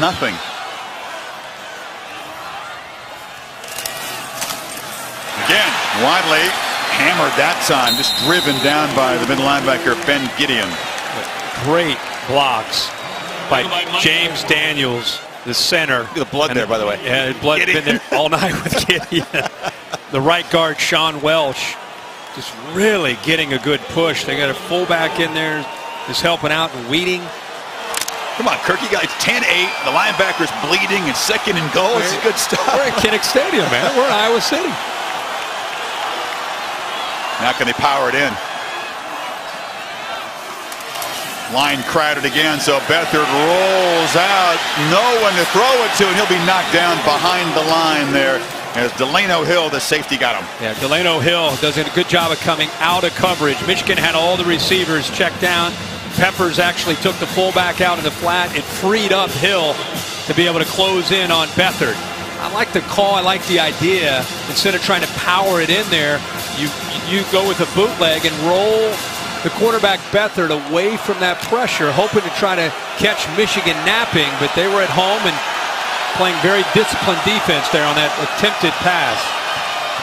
So Wadley out of the game, and Sean Daniels in on 3rd down. Beathard from the pocket. Now has to escape. Backpedaling, no, and just fires it into the carpet. He was knocked down after the play. Mike McCray pressured him, and it's 4th down. Michigan intentionally wanted to force Beathard to, if he's going to scramble, he scrambled to his left. And that's exactly where Mike McCray was waiting as a spy. They were not going to let him move to his right. Nice job there by Maurice Hurst, a big defensive tackle. With kind of a twist there, forced Beathard out of the pocket to the left, and McCray waiting on it. Keith Duncan is a true freshman kicker, very reliable on chip shots, and he has still not missed from inside the 30-yard line. Good from 25, and Iowa has the lead. 11-10, of course it is.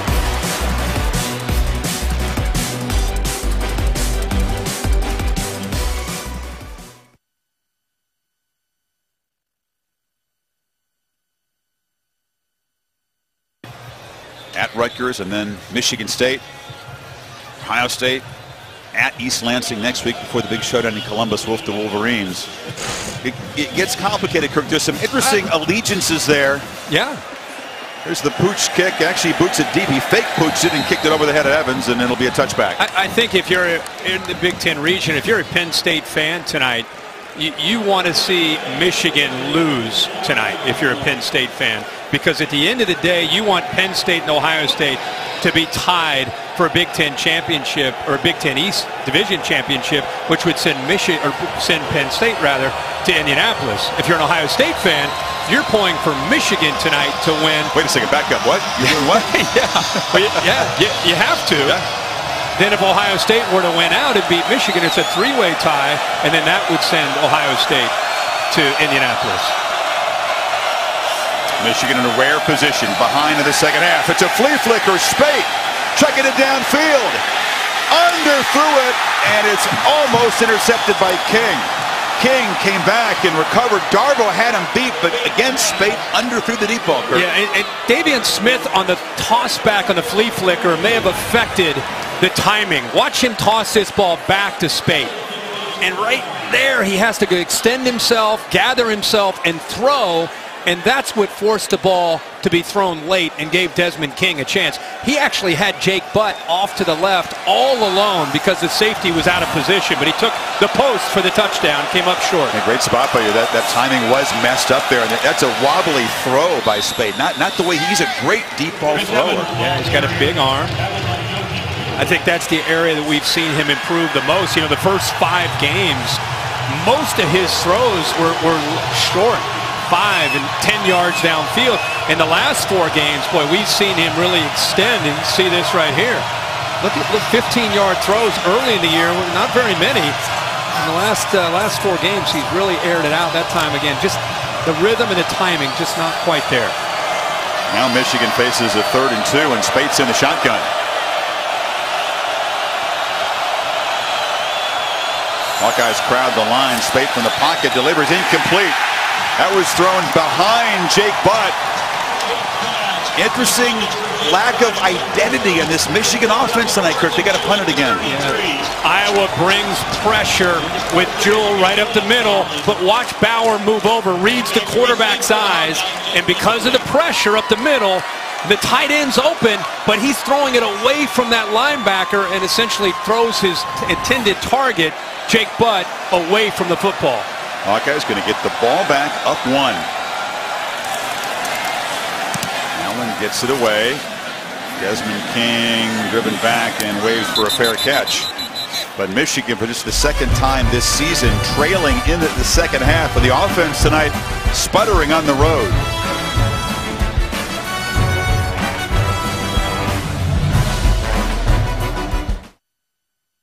The ball much more than they've run it tonight. The teams have run on Iowa this year frequently. Well, their play call is 16 runs and 19 passes, but I am surprised by the lack of success at the running game. 53 yards rushing, and we're halfway through this 3rd quarter. It makes you wonder with Jim Harbaugh and his offensive staff what they're going to try to come back with. I still think you got to go back to being able to run that football for this offense. Wadley, who was the spark running and receiving, gets a first down handoff and battles for about a yard as we send it to Cassidy. What's up, Cassidy?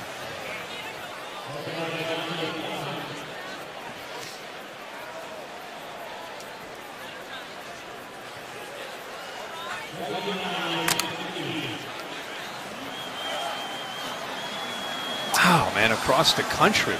Trojan defense playing well they sure tonight. are. It's going to be one of those Saturdays. Yep. Now they're undefeated on the ropes. Michigan here down a point. Clemson already, as we told you, has been stunned at home by Clemson. 3rd down play coming up now for Iowa. This place is so quiet. Its fans are got to be pleasantly surprised with what they've seen. Well, their offense is on the field, so you got to be quiet, very attentive. 11-10 lead, 8 minutes to go in the 3rd quarter. You got great fans here. Some of these fans have been around the days they used to gather around the radios and listen to Iowa when they had 17 straight non-winning seasons before Hayden Fry came in here. Think about that. Different deal now. Loyal fans. But as loyal as they were, they did not expect to upset Michigan tonight. And they get the 6 here in 3rd down. Beathard from the pocket, clutches, Chase, sacks. Could not get away. It was good coverage downfield, and Chase Winovich with his 4th sack of the season. So here's the changeup from Don Brown. Pressure, pressure, pressure, right? Now they're going to drop. Now they're going to drop. Different look. Instead of bringing that pressure, they still try to get Peppers in, but it's just still rushing 4. They still have their spy. but they changed up some coverage, confused Beathard and his receivers, made him hesitant, and that's where the pass rush, or the rush, is able to get home. So a 3 and out forced by the Michigan defense, and now Pepper standing at his 40. Will they kick it to him? It's a high boot. He's going to have a chance, backpedaling inside the 35. Peppers trying to cut it back. Does so. Electric. Jabril Peppers bangs down into Iowa territory. You hold your breath every time number 5 has the ball. He's got to be so excited to finally get a chance. It's been, I don't know, about a month since he's really had a legitimate chance to have a big return. I thought he might. The Colorado game kind of fixed that for a lot of opponents, and he killed them. Yeah.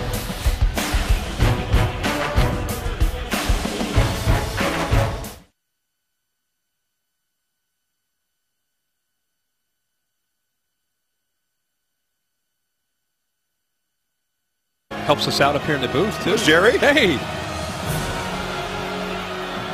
Can't shoot George. He's down there in the truck there, keeping warm. Higdon is the back. He's got the toss toward the boundary, and it's crowded over there, and he's knocked down. We keep talking about why isn't Michigan running the football. Maybe it's because of this defensive line tonight from Iowa. Keep in mind, this defense from Iowa gave up 359 yards rushing last week. Look how they're playing tonight back home at Kinnick Stadium. Michigan tries to run into the boundary that time with Higdon, but the pursuit, quickness, and the ability to get off blocks from Iowa's defensive line, the difference there. It's the big Canadian, Faith Kakati. Ripped up by Saquon Barkley, who then questioned their heart a week ago after running through them. Different team tonight. 2nd and 11.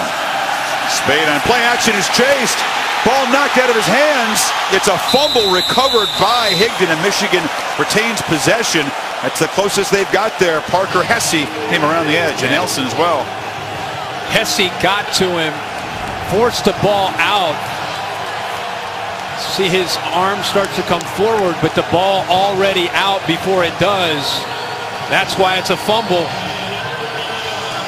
This Michigan offensive line, Kirk, you're right. They're being whipped up front by Iowa. Absolutely. 3rd and 13.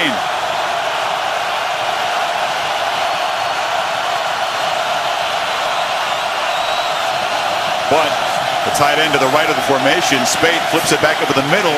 Evans on a screen, slips one tackle, but is hammered right at the line of scrimmage by Desmond King.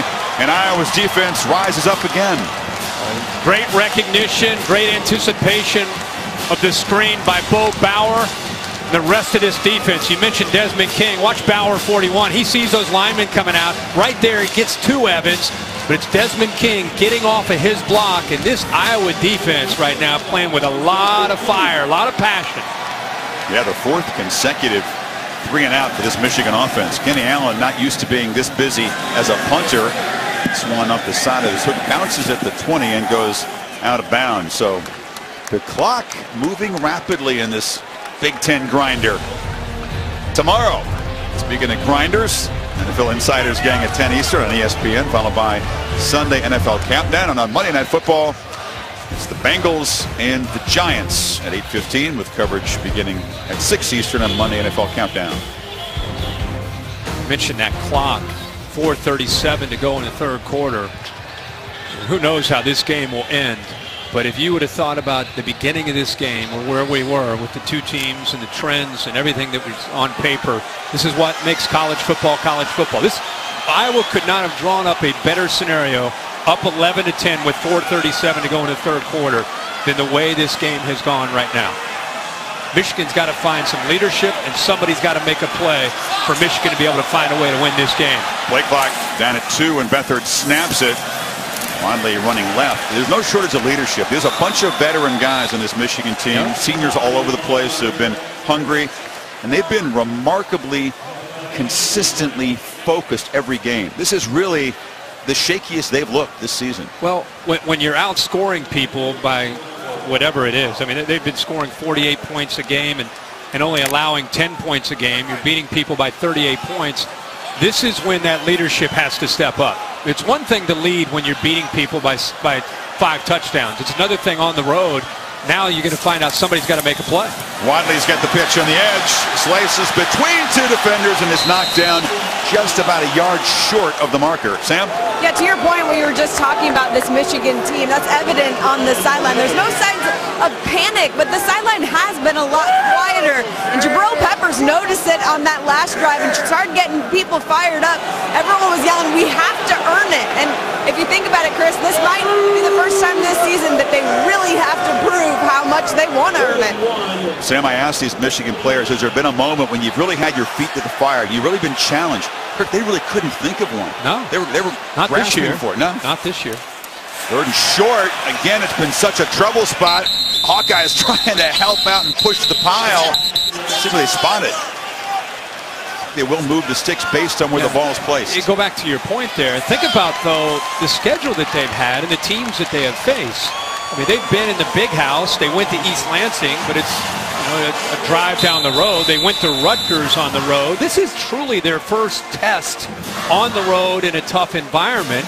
And I'm not saying they're panicking at all. I'm just saying this is where a Jabril Peppers, this is where a Wilton Spate, this is where somebody steps up and makes a play, because right now Iowa's gaining confidence as this game goes on. Exactly.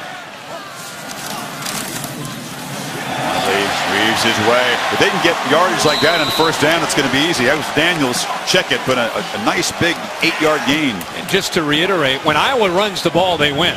Their 4 losses this year, they average 56 yards a game on the ground. The last 2 games they played against Wisconsin and Penn State, 83 yards and 30 yards.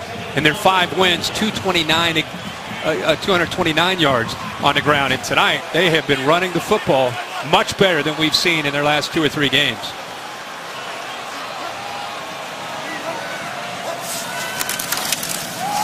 Daniels bangs ahead. First down. It's an offensive line that's taken a lot of heat. They take a lot of pride in those big guys up front around in Iowa, and this group has, many believe, really underperformed this season, but they're starting to gain confidence, as you said. If you're just tuning into this game, maybe watch some other games. To me, what I've seen, and the reason Iowa's in a position right now up 11-10, is old school Big Ten football. Battle in the trenches on both sides of the ball has favored the Hawkeyes.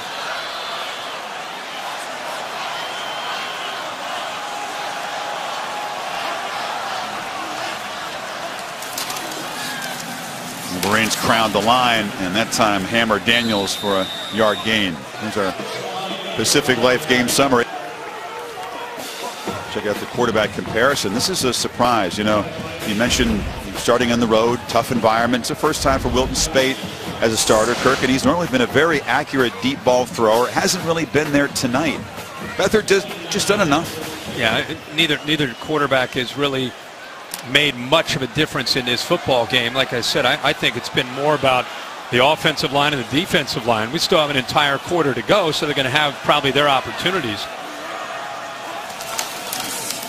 They think it's a Weinley. Beathard chased and just heaves it out of trouble. And they'll have a little conversation about intentional grounding, and the flag is going to come out. Wormley was in his face. Yeah, he was not outside of the tackle box. Offense number 16. Lost it down at the spot of the foul.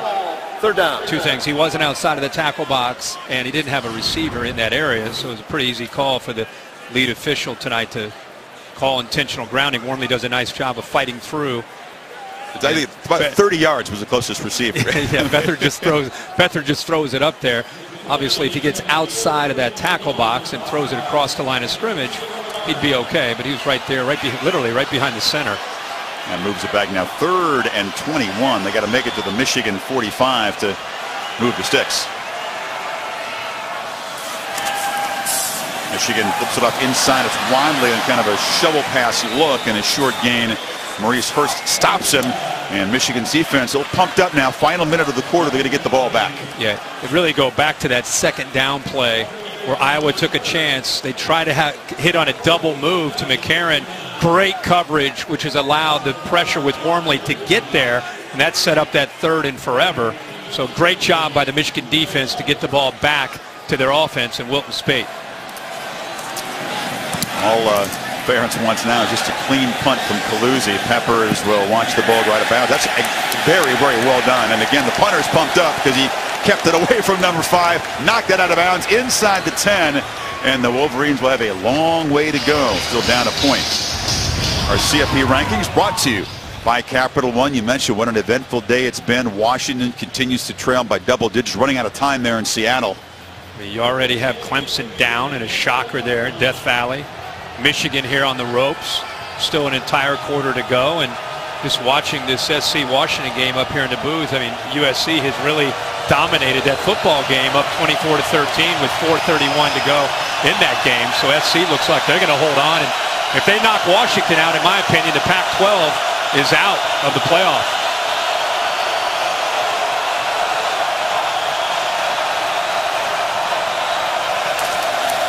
Evans starts free, and that qualifies as a successful running play for Michigan tonight. That's kind of what you expect from Michigan right there. It's a good place for them to start this drive.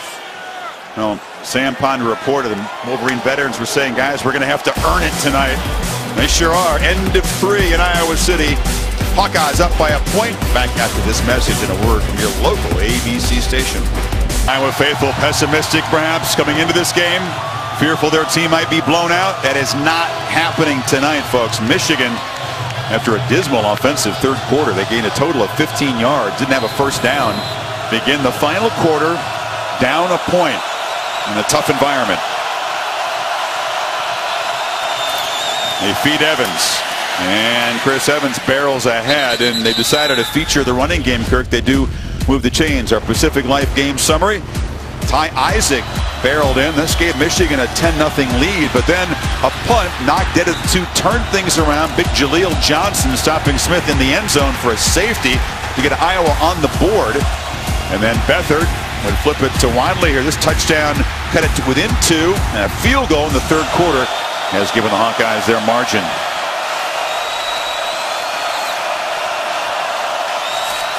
Third straight running play. Davion Smith perhaps challenging their own offensive line to create something. It's been rough going for them. Yeah, it certainly has. Iowa is doing a heck of a job at the point of attack. They have all night long. But Michigan, I think, at least here to start this drive, sticking with that running game. Something we've really not seen them do much of tonight. Team that against lesser competition averages more than 250 on the ground with just 65 tonight. Here's Spate looking to throw on second down, steps up. Big guy at 6'6", is not a speedster, but he navigates for a 4-yard gain. It'll be third and medium here. Yeah, and he kind of has that clock inside his mind, and he knows great coverage downfield, receivers taken away, tight end taken away. So instead of taking a sack, he picks up 3 or 4 yards. Desmond King been chippy all night with Darborough. Wow, he's been careful. Yeah, lucky he didn't get another personal foul. He already had one earlier in the game. Big third down here. Need 4. They've struggled on third down tonight big time. Spate gets protection, delivers a strike, and big Jake Butt hammers out across the 40. He was well covered, but Spate dropped the dime in there. Well covered. How did he make this throw? I mean, look at this angle right here. Tight coverage, somehow throws it in front of Jewell, the linebacker. Great focus by Jake Butt. Look at this angle. Ball's got a little bit of a wobble on it, but that's why Jake Butt's recognized as one of the top tight ends in the game. Great throw with the accuracy, but outstanding concentration by Jake Butt with the soft hands. That goes on the Kuiper McShay draft reel, doesn't it? Oh, yeah. Evans handoff inside, cuts it back, and now the Wolverine running game finally starting to generate something. Not to mention, not just for his future, what's at stake in this game? That's a big third down play, keeps the drive alive, takes the crowd out of it a little bit, and you get back, you run the football, and you pick up 6 yards. That's one you're going to put an asterisk next to for the entire Michigan season if they go down and score. Great point. He's caught 4 tonight, but one of the captains of this team. Not often do you see a tight end as a captain. There's just 2 of them on this roster. McDoom comes in motion, now goes back, and Spate going for the home run ball.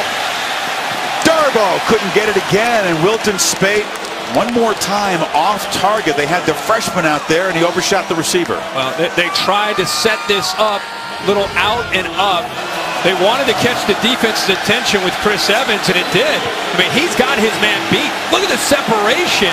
He just misses him. Second time we've seen him throw the deep ball and not put enough air underneath it to allow his receiver to run underneath it, where their timing has been impeccable. Really, the last 3 or 4 weeks, they've missed them tonight when they've had their opportunities. What a different game this could be if he'd hit on a couple of those. As it is, it's 3rd and 4 again. Play clock at 3. Spate from the pocket delivers another strike. This one off the hands of Butt, who again was well covered, that time by Neiman, and it's 4th down. Yeah, they gave the quarterback Spate another tough angle. Last time it was Jewell in coverage, and this time it's Ben Neiman. A good job of anticipating the ball getting thrown to Butt. Of course, on 3rd down, they take him out, make it tough on Spate to try to squeeze it in there. And Harbaugh, of course, the old quarterback for 15 years in the NFL, looked a little frustrated with his guy. Spate has not been able to cash in on the deep opportunities that have been there tonight. Allen punts it up high. A flag is down as the ball lands in the end zone. So we'll check the marker. Was it back at the line of scrimmage? He's not afraid to work the officials, is he? He's constantly barking and begging for calls over there. Personal foul, roughing the center. 37, 15 yards from the previous spot. Automatic 1st down. Now they got Brandon Snyder. You cannot rough the center when he's got his head back delivering a snap. You don't see it called too often, and Ferentz is hot. Yeah, his sophomore safety right in the middle, 37, over the left shoulder of the snapper. He goes right over top of him. This is one for Dave Kataya. Dave, Chris said it, we don't see this called very often. It doesn't happen very often. You have to give the center 1 second to come out of his stance and protect himself. Pretty clear that's under a second, but it's not a huge hit. But it isn't called very often at all. So a full second. A full second, yes. Scott Sibnewski is the long snapper. He's about 230 pounds, pretty light to be in there. He got run over, and that's a huge call, which moves the ball to the 36. Davion Smith hammers ahead down near the 30. Another play to remember, Kirk, if Michigan comes back and reclaims the lead. Keep in mind, this drive started on their own 7-yard line here. We're in the 4th quarter. Chips are on the table. You got to make plays. They converted on the 3rd down. They missed Butt on the other. Catch a break on 4th down on the punt. And now Michigan into Iowa territory here.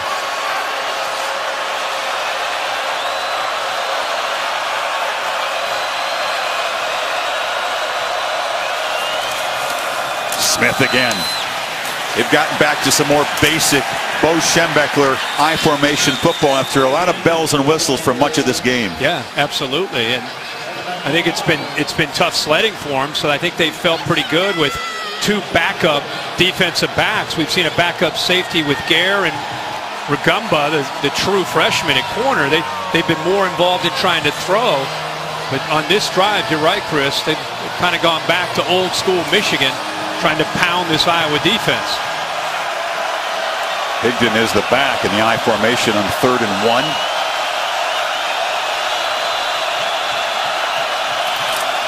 He's got the pitch. Penetration and a tackle for loss by the Hawkeye defense. And that is huge because it pushes them back into very marginal field goal range. Kakati, the defensive tackle. Watch how quickly he's able to penetrate. Shoots here. Desmond King sets the edge. Boy, look at that defense. They saw Higdon, because he's undersized, they knew that they'd probably try to work the edge, and they beat that Michigan offensive line off the line of scrimmage. So Kenny Allenkirk's going to try for a 51-yarder. This would be a career long by 4 yards to give Michigan the lead. Drives it right through. Wow, what a kick. Best field goal of his life. And he's a veteran player, and Michigan marches 60 yards in 12 plays. Harbaugh trusts Allen, who rewards it. It's a low 2-iron right through the crossbar. Wow. 13-11. Wolverines back on top. Later on ESPN, following the Golden Bears against the Cougs there in Pullman Sports Center at night. John Anderson and Lisa Kearney. busy day in college football, and they'll take you through it right after the game over on ESPN. Also streaming live on the Watch ESPN app. USC is going to hold on, by the way, against Washington. So 2 top 4 unbeaten teams are already down, and Michigan in a major battle here. Desmond King takes the kickoff and gets out to the 22-yard line. Kurt, time for your street cred, brought to us by Allstate. You see the bus there? Yeah, Allstate and I have been handing out street cred all year long on Twitter, spotlighting kind of the best of the best, the team that had the performance of the week. And you can join us on Twitter if you'd like every Saturday today. Pittsburgh going to Death Valley and knocking off Clemson 43-42 has to be that story. And Nathan Peterman bringing kind of a lot of emotion into that game and playing his tail off as Pitt upends Clemson. As I said, that has to be the team of the week. Unless Iowa wins tonight. Double street cred. Once again, Wadley has been a weapon. He gets the edge here, slung out of bounds. Iowa fans want a flag and don't get one. That personal foul, though, that roughing of the center, which kept alive the drive and led to the field goal, will be talked about for a while around here if it produces the winning points of this game. Peppers is such a great player, but sometimes he gets emotional, and it's been a couple times kind of been in the gray area where he's been close to being called for a 15-yard penalty. Got to be careful there, and I know he plays off that emotion and passion, but he's got to be careful. Beathard, play action, high throw off the hands of McCarron. It's been rare when they've had a receiver open tonight. That one's on the quarterback. Yeah, he had his man. It was a great call by Greg Davis. It's exactly what they wanted there, and that's their go-to receiver, Riley McCarron. Ball is just thrown high away from McCarron, who just didn't quite have a chance to bring that down. But they had a nice passing lane there with Michigan anticipating a run on 2nd and 5. Instead, now they got to deal with 3rd and 5. And you figure that Don Brown will try to take time away from quarterback, come after him. They have not hit Beathard as much tonight as they'd hoped to. Gets it away, and it's behind the intended receiver there on the near sideline. And again, there was some pressure there.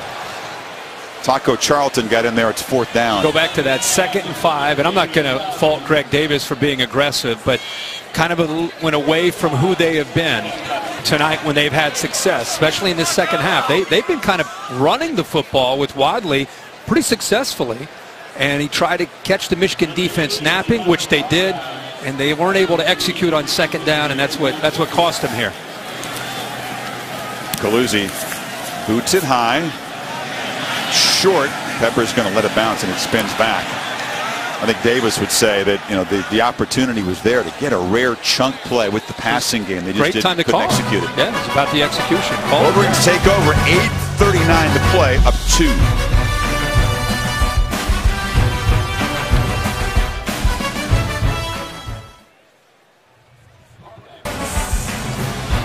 Hawkeyes have battled hard tonight. They still outgained Michigan, but trail by 2. Defense desperate to get the Wolverines off the field, get the football back for their offense. 8:39 to play in what's been a grinder here in Iowa City.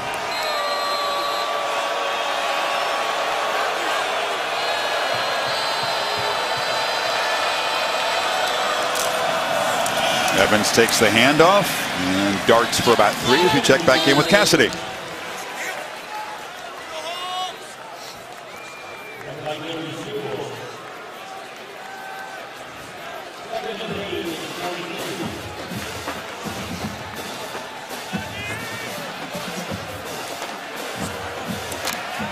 Cassidy, thank you. Well, number 3's hanging on by 2 points. Jabril Peppers in the game. He's in a bunch formation to the left on 2nd and 7. That comes in motion. Handed to him. Peppers.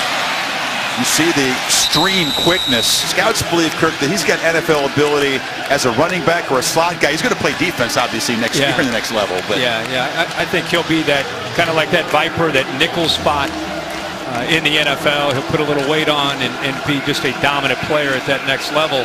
Heard Todd McShay talking about he's probably a top 5 type of pick if he decides to come out. But when you watch him go in motion, you don't know if he's going to get the ball. Are they using him as a decoy?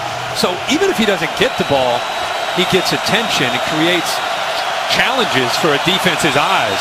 Big play for this Hawkeye defense on 3rd and 4. Spate rolls out and delivers his strength there. Drake Harris makes the catch. And going to spot the ball a little near the marker. It'll move to 6. First down, Michigan. Midfield. Man-to-man coverage, kind of an old-school play. You have 3 receivers, trips to the left. The inside receiver just works on an arrow route out to the outside. And the 2 to the outside just kind of take their man that's got them in coverage and work back over to the middle. It frees up the inside man very easily. Just the 2nd catch of the year for Drake Smith, and it's a big one. And now Davion Smith pounds ahead. Drake Harris, I mean, and now Smith pounds ahead. And the Wolverines better running now in this 4th quarter after a pretty bleak 3rd quarter. Yeah, I'm sure Jim Harbaugh did a nice job at challenging them on that last drive when we were backed up inside their own 10-yard line. They were able to get the go-ahead field goal. That Michigan offensive line has looked a little bit different, beginning to assert themselves here late in the game. They're also doing a much better job of getting yards on 1st down. Absolutely.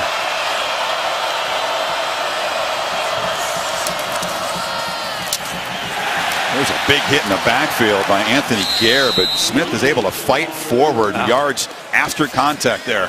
5'11", 230 pounds out of Warren, Ohio.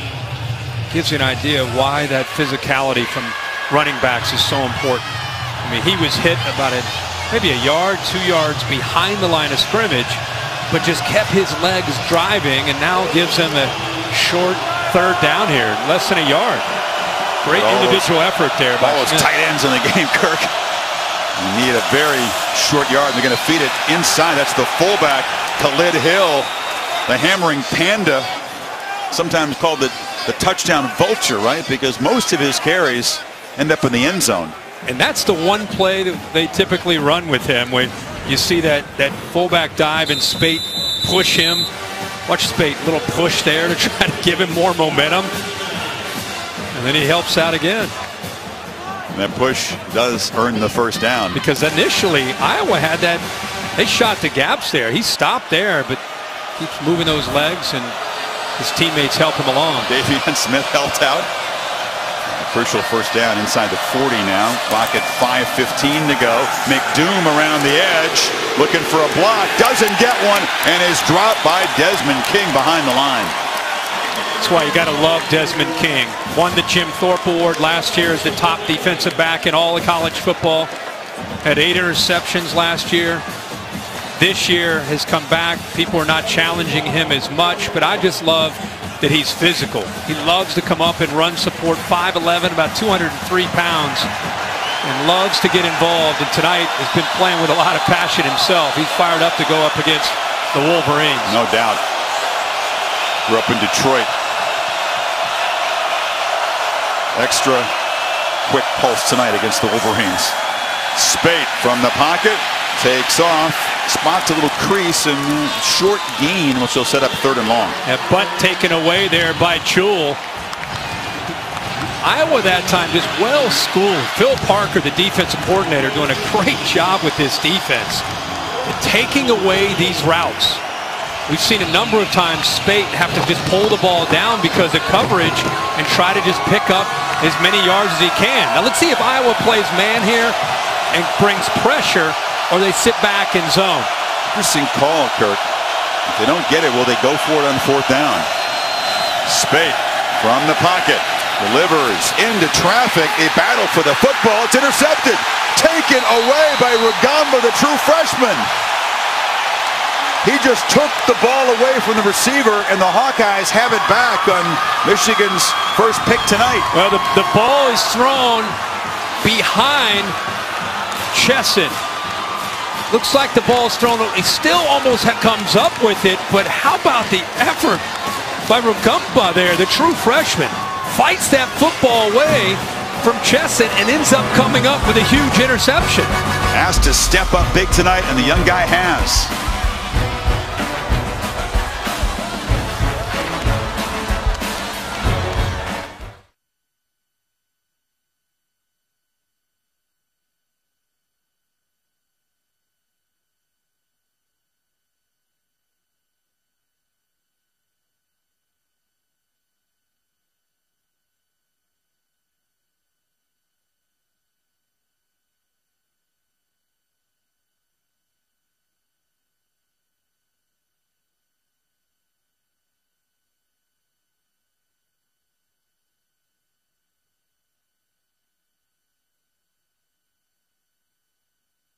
Reminder that Tuesday, CFP Top 25 rankings presented by Chick-fil-A will be revealed, and a whole lot for that selection committee to look at when they gather down in Dallas. Kirk, what's going on today?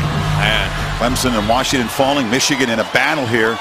Hawkeyes have 3:43 to work with and try to get in perhaps field goal position.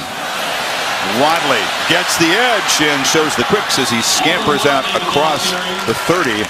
Wilton Spate in that last drive, the play before to the interception was hit hard in the left shoulder there on that tackle. Yeah, and when he came off on the sideline right away, he clearly had some issues. But this ball is thrown behind his intended target, Chesson, and taken away by Rugamba, who, by the way, is having a huge night, inserted into the lineup because of the injury to Maben.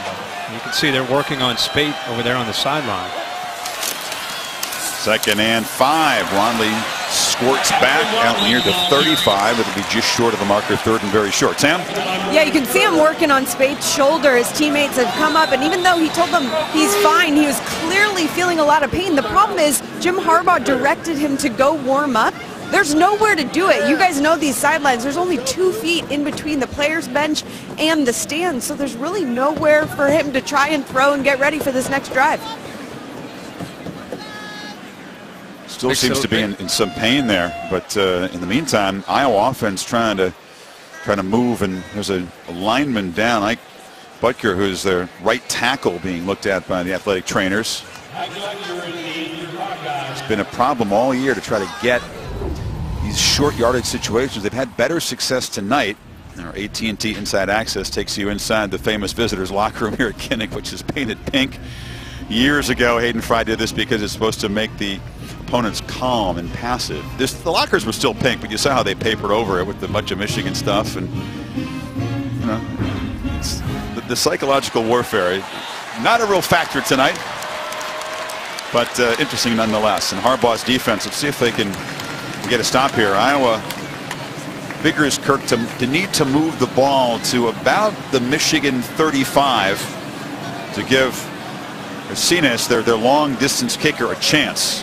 So they've got to get at about 30 yards at least to feel comfortable about a go-ahead field goal. Before they worry about those 30 yards, it's a matter of trying to get this first down, which is always a challenge against this Michigan front.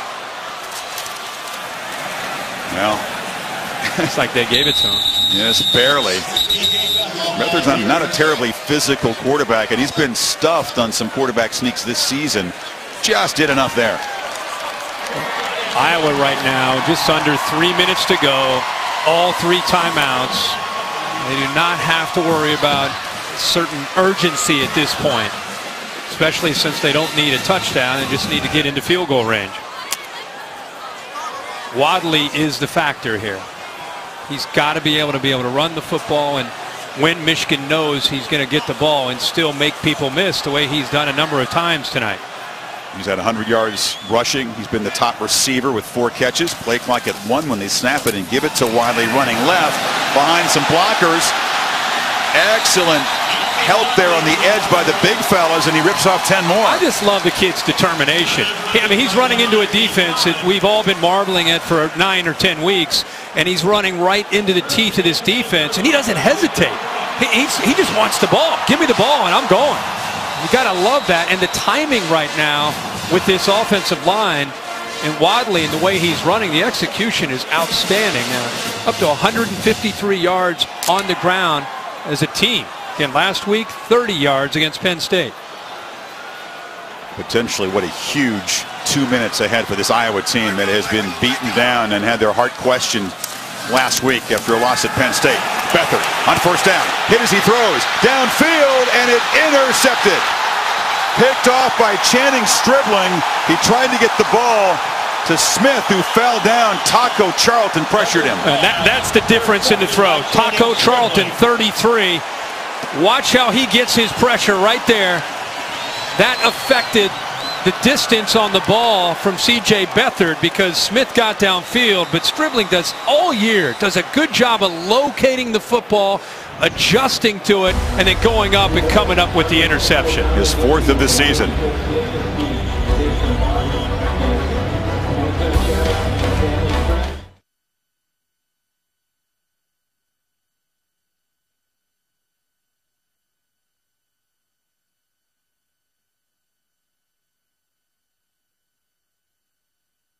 by Taco Charleston, and Beathard Kirk in this half now 1 of 5. So let's see if this Iowa defense can give Hawkeyes offense one final chance to get the football back. Davion Smith is the back. McDoom comes in motion.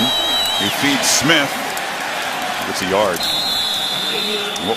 Iowa's going to use their timeouts. They're anticipating 3 runs here from Jim Harbaugh, and they've got their 3 timeouts. You got to stop. You got to stop them here on 3 plays. Use your 3 timeouts and hope to get the football back. I've been wondered, this Michigan team, which has been just running roughshod over everybody, undefeated coming in here, how much of that was a function of a truly great team? How much of it was a function of the schedule? They really have been tested here tonight. I think Harbaugh would say he probably wasn't overly pleased on either side of the ball, but right now they've got a 2-point lead. On the road in the Big Ten in November, when you're a highly ranked team, the other team comes off one of their worst performances in years. You just knew Iowa had too much pride to just show up and lay down. They're going to give you a great effort. That's what they've done. If Michigan gets out of here alive, it's one of those games that even though this is a senior-laden team, you grow from. You say, hey, we're not this football team that's just invincible. We have to show up, do everything throughout the week, and be ready to go. And you learn from it, you move on. But they still got a minute 48 here to close the door. When I talked to Harbaugh this week in Ann Arbor, I said, are you going to learn about your team? When will you be tested? Because every team is going to have that moment when you have to battle. And he said, I actually hope we just continue to dominate. Peppers goes into play shotgun quarterback here. Yeah. And Peppers keeps it. Tries to cut it back. They've been all over number 5 tonight. He really has not been able to make a big impact. And your guy, Rugamba, the freshman, involved again. Yeah, they do a good job leveraging the football. And Ben Neiman, also involved, gets off the block by Jake Butt. So Iowa well schooled by Phil Parker, their defensive coordinator, and this defensive staff.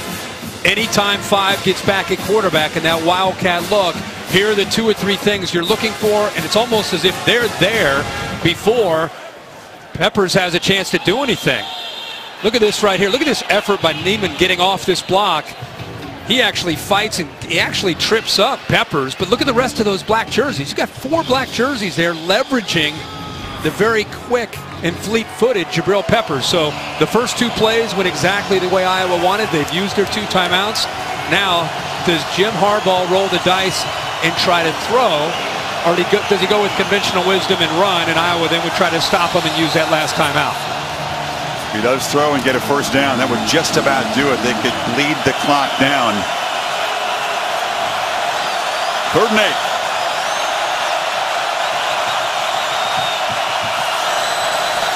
Spade is pressured, loops it, far sideline, jump ball incomplete. Broken up once again by Rugamba. Spade took another hard shot to the left side there, and he's favoring that arm. Yeah, Hesse hit him right as he threw the football. It's a risk by Jim Harbaugh.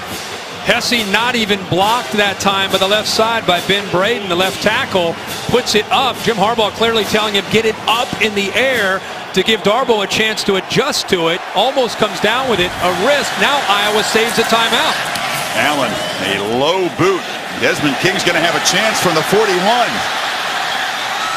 And the Thorpe Award winner battles up near midfield. Here comes a flag. They wanted a face mask. I think now finally the flag is thrown. I didn't see it. It was caught up in traffic along the near sideline. It's a face mask. This is going to really move the ball into position. Personal foul, face mask. Number 9 on the kicking team. 15 yards from the end of the run. First down. They got Mike McCray, and what is a huge call.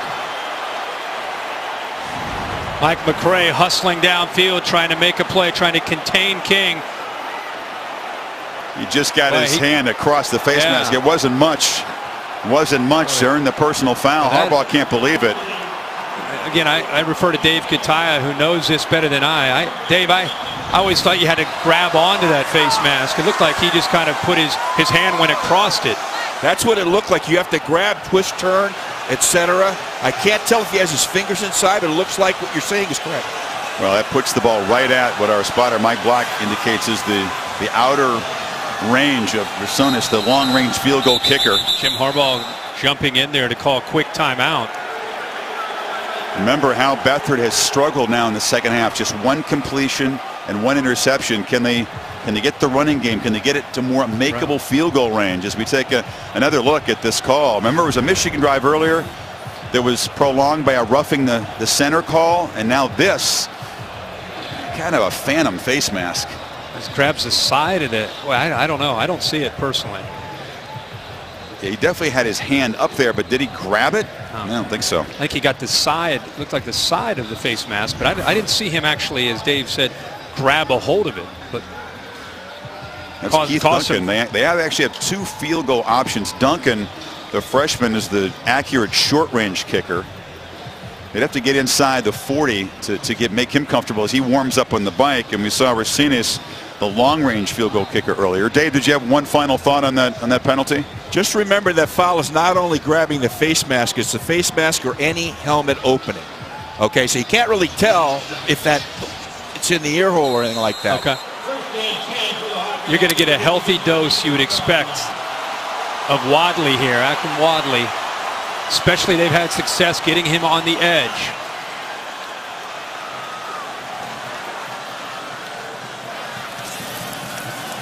Beathard retreats. It's a screen. It is Wadley.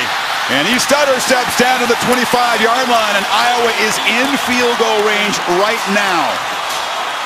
A great call on 1st and 10 by Greg Davis. Greg Davis has been scrutinized heavily here in Iowa City for the way this season has gone for this offense, especially last week against Penn State.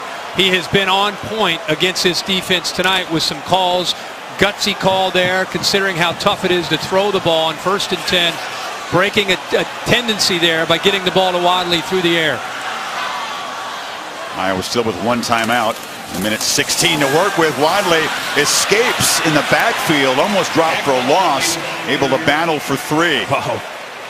Boy, Maurice Hurst shot off the line of scrimmage, almost, as you said before, the handoff almost got to C.J. Beathard. He was fortunate to get the ball off. We came on the air, Kirk, with a game 31 years ago between number 1 and number 2. Michigan scored the game's only touchdown, but Iowa won it 12-10 on a walk-off field goal by Rob Hoagland. Are we working our way toward a similar storyline tonight, 31 years later? Wadley. Nothing there. Clock moving now at 35 seconds. Will they still keep the timeout? I think he's going to hold on to that, set up their field goal. They actually, Michigan's going to call the timeout. Interesting. So it'll be 3rd and 7. A drizzly night, much worse weather than we had tonight. Harbaugh brings the team out. Hayden Fry, their team marched down the field. They had Ronnie Harmon on that team and Rob Holton with those giant shoulder pads. He went 4 or 5 kicking field goals, including the walk-off. The stands were vibrating as the fans were jumping up and down. Harbaugh, of course, back here as a coach for the first time. Similar feel to this one, Kirk, and look at this. If Michigan falls tonight, 2, 3, and 4, in the same day in the regular season, got to go back to that day. Oklahoma lost, Arkansas lost. Eventually the Sooners would get back and win the national title that year. Amazing. Iowa still has that 1 timeout. What about Michigan spending 1 on defense there? Interesting. Well, it's a big 3rd down. Maybe they just want to make sure everybody is on the same page for what they think Iowa might come up with here. Got to believe they're going to run the football, preferably to the left here, to try to get it in the center of the field and then use that last timeout. Beathard's in the shotgun. He's got Daniels to his right. Quarterback just takes off. C.J. Beathard dives for a 1st down at the 15, and they are in excellent position now for a game-winning field goal.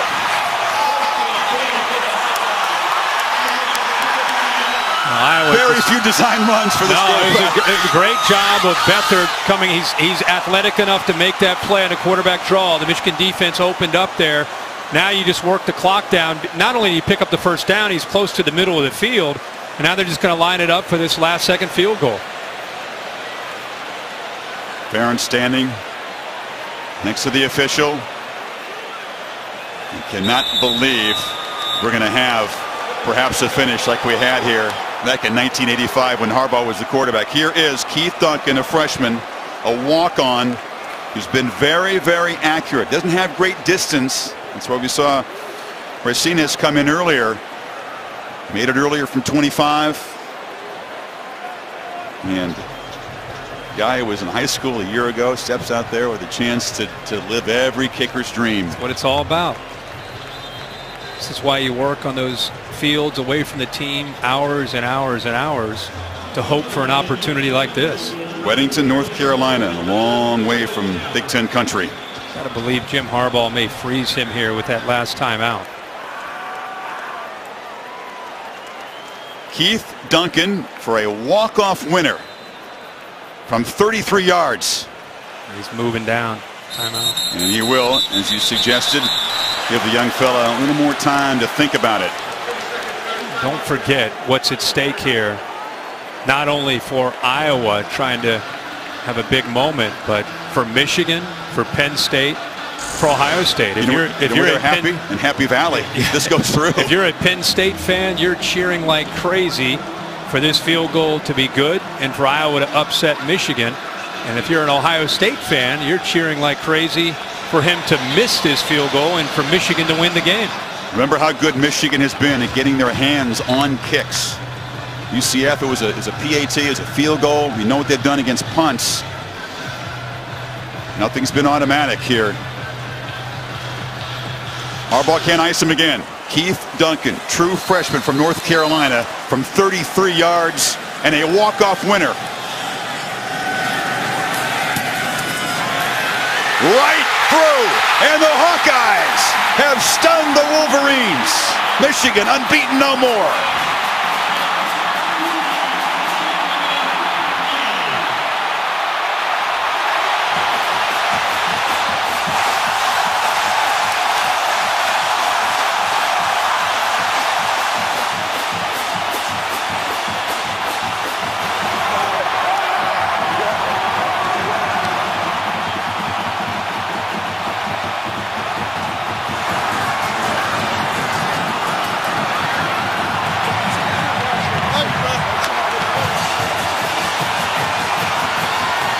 Respect between King and Peppers there, with the Wolverines challenged on the road for the first time. Don't pass the test. And the Hawkeyes, who've been questioned and criticized, very few of these folks mobbing the team believe this would happen tonight, Kirk. What a scene. Not after last Saturday. This is a heck of a moment for Kirk Ferentz and for this Iowa football team. Ferentz is somewhere in that mob with Sam Potter. We'll try to see if she can hear us. Sam, are you there? Well, Coach, you put a true freshman out there to win a game of this magnitude. How would you describe your confidence in him? Yeah, I'm really proud of him and just really proud of our whole team. You know, a week ago we weren't feeling so good about this time of night, so the guys really did a great job, hung tough, and just played hard tonight. Coach, you've been doing this for a long time, and you described what it was like last week and wanting to see how your team would respond. So what can you say about the way they responded out here? Just really proud of him. I'm so happy for him. You know, last week we just got kicked right in the teeth, and that's not much fun. Been through it, done it, all that stuff, but yeah, the guys got off the mat. They did a heck of a job all week. Obviously competed tonight. Coach, what was the locker room like at halftime when obviously you guys had already proven you could hang with these guys? Well, we knew we were in a game, and they knew. I think they knew they were in a game, but we also knew there's a lot of football left to be played. It was a heck of a second half. Coach, we appreciate your time. Congratulations. Yeah, there was no real defiance. Who knows what he said to his team, but after that embarrassment, unhappy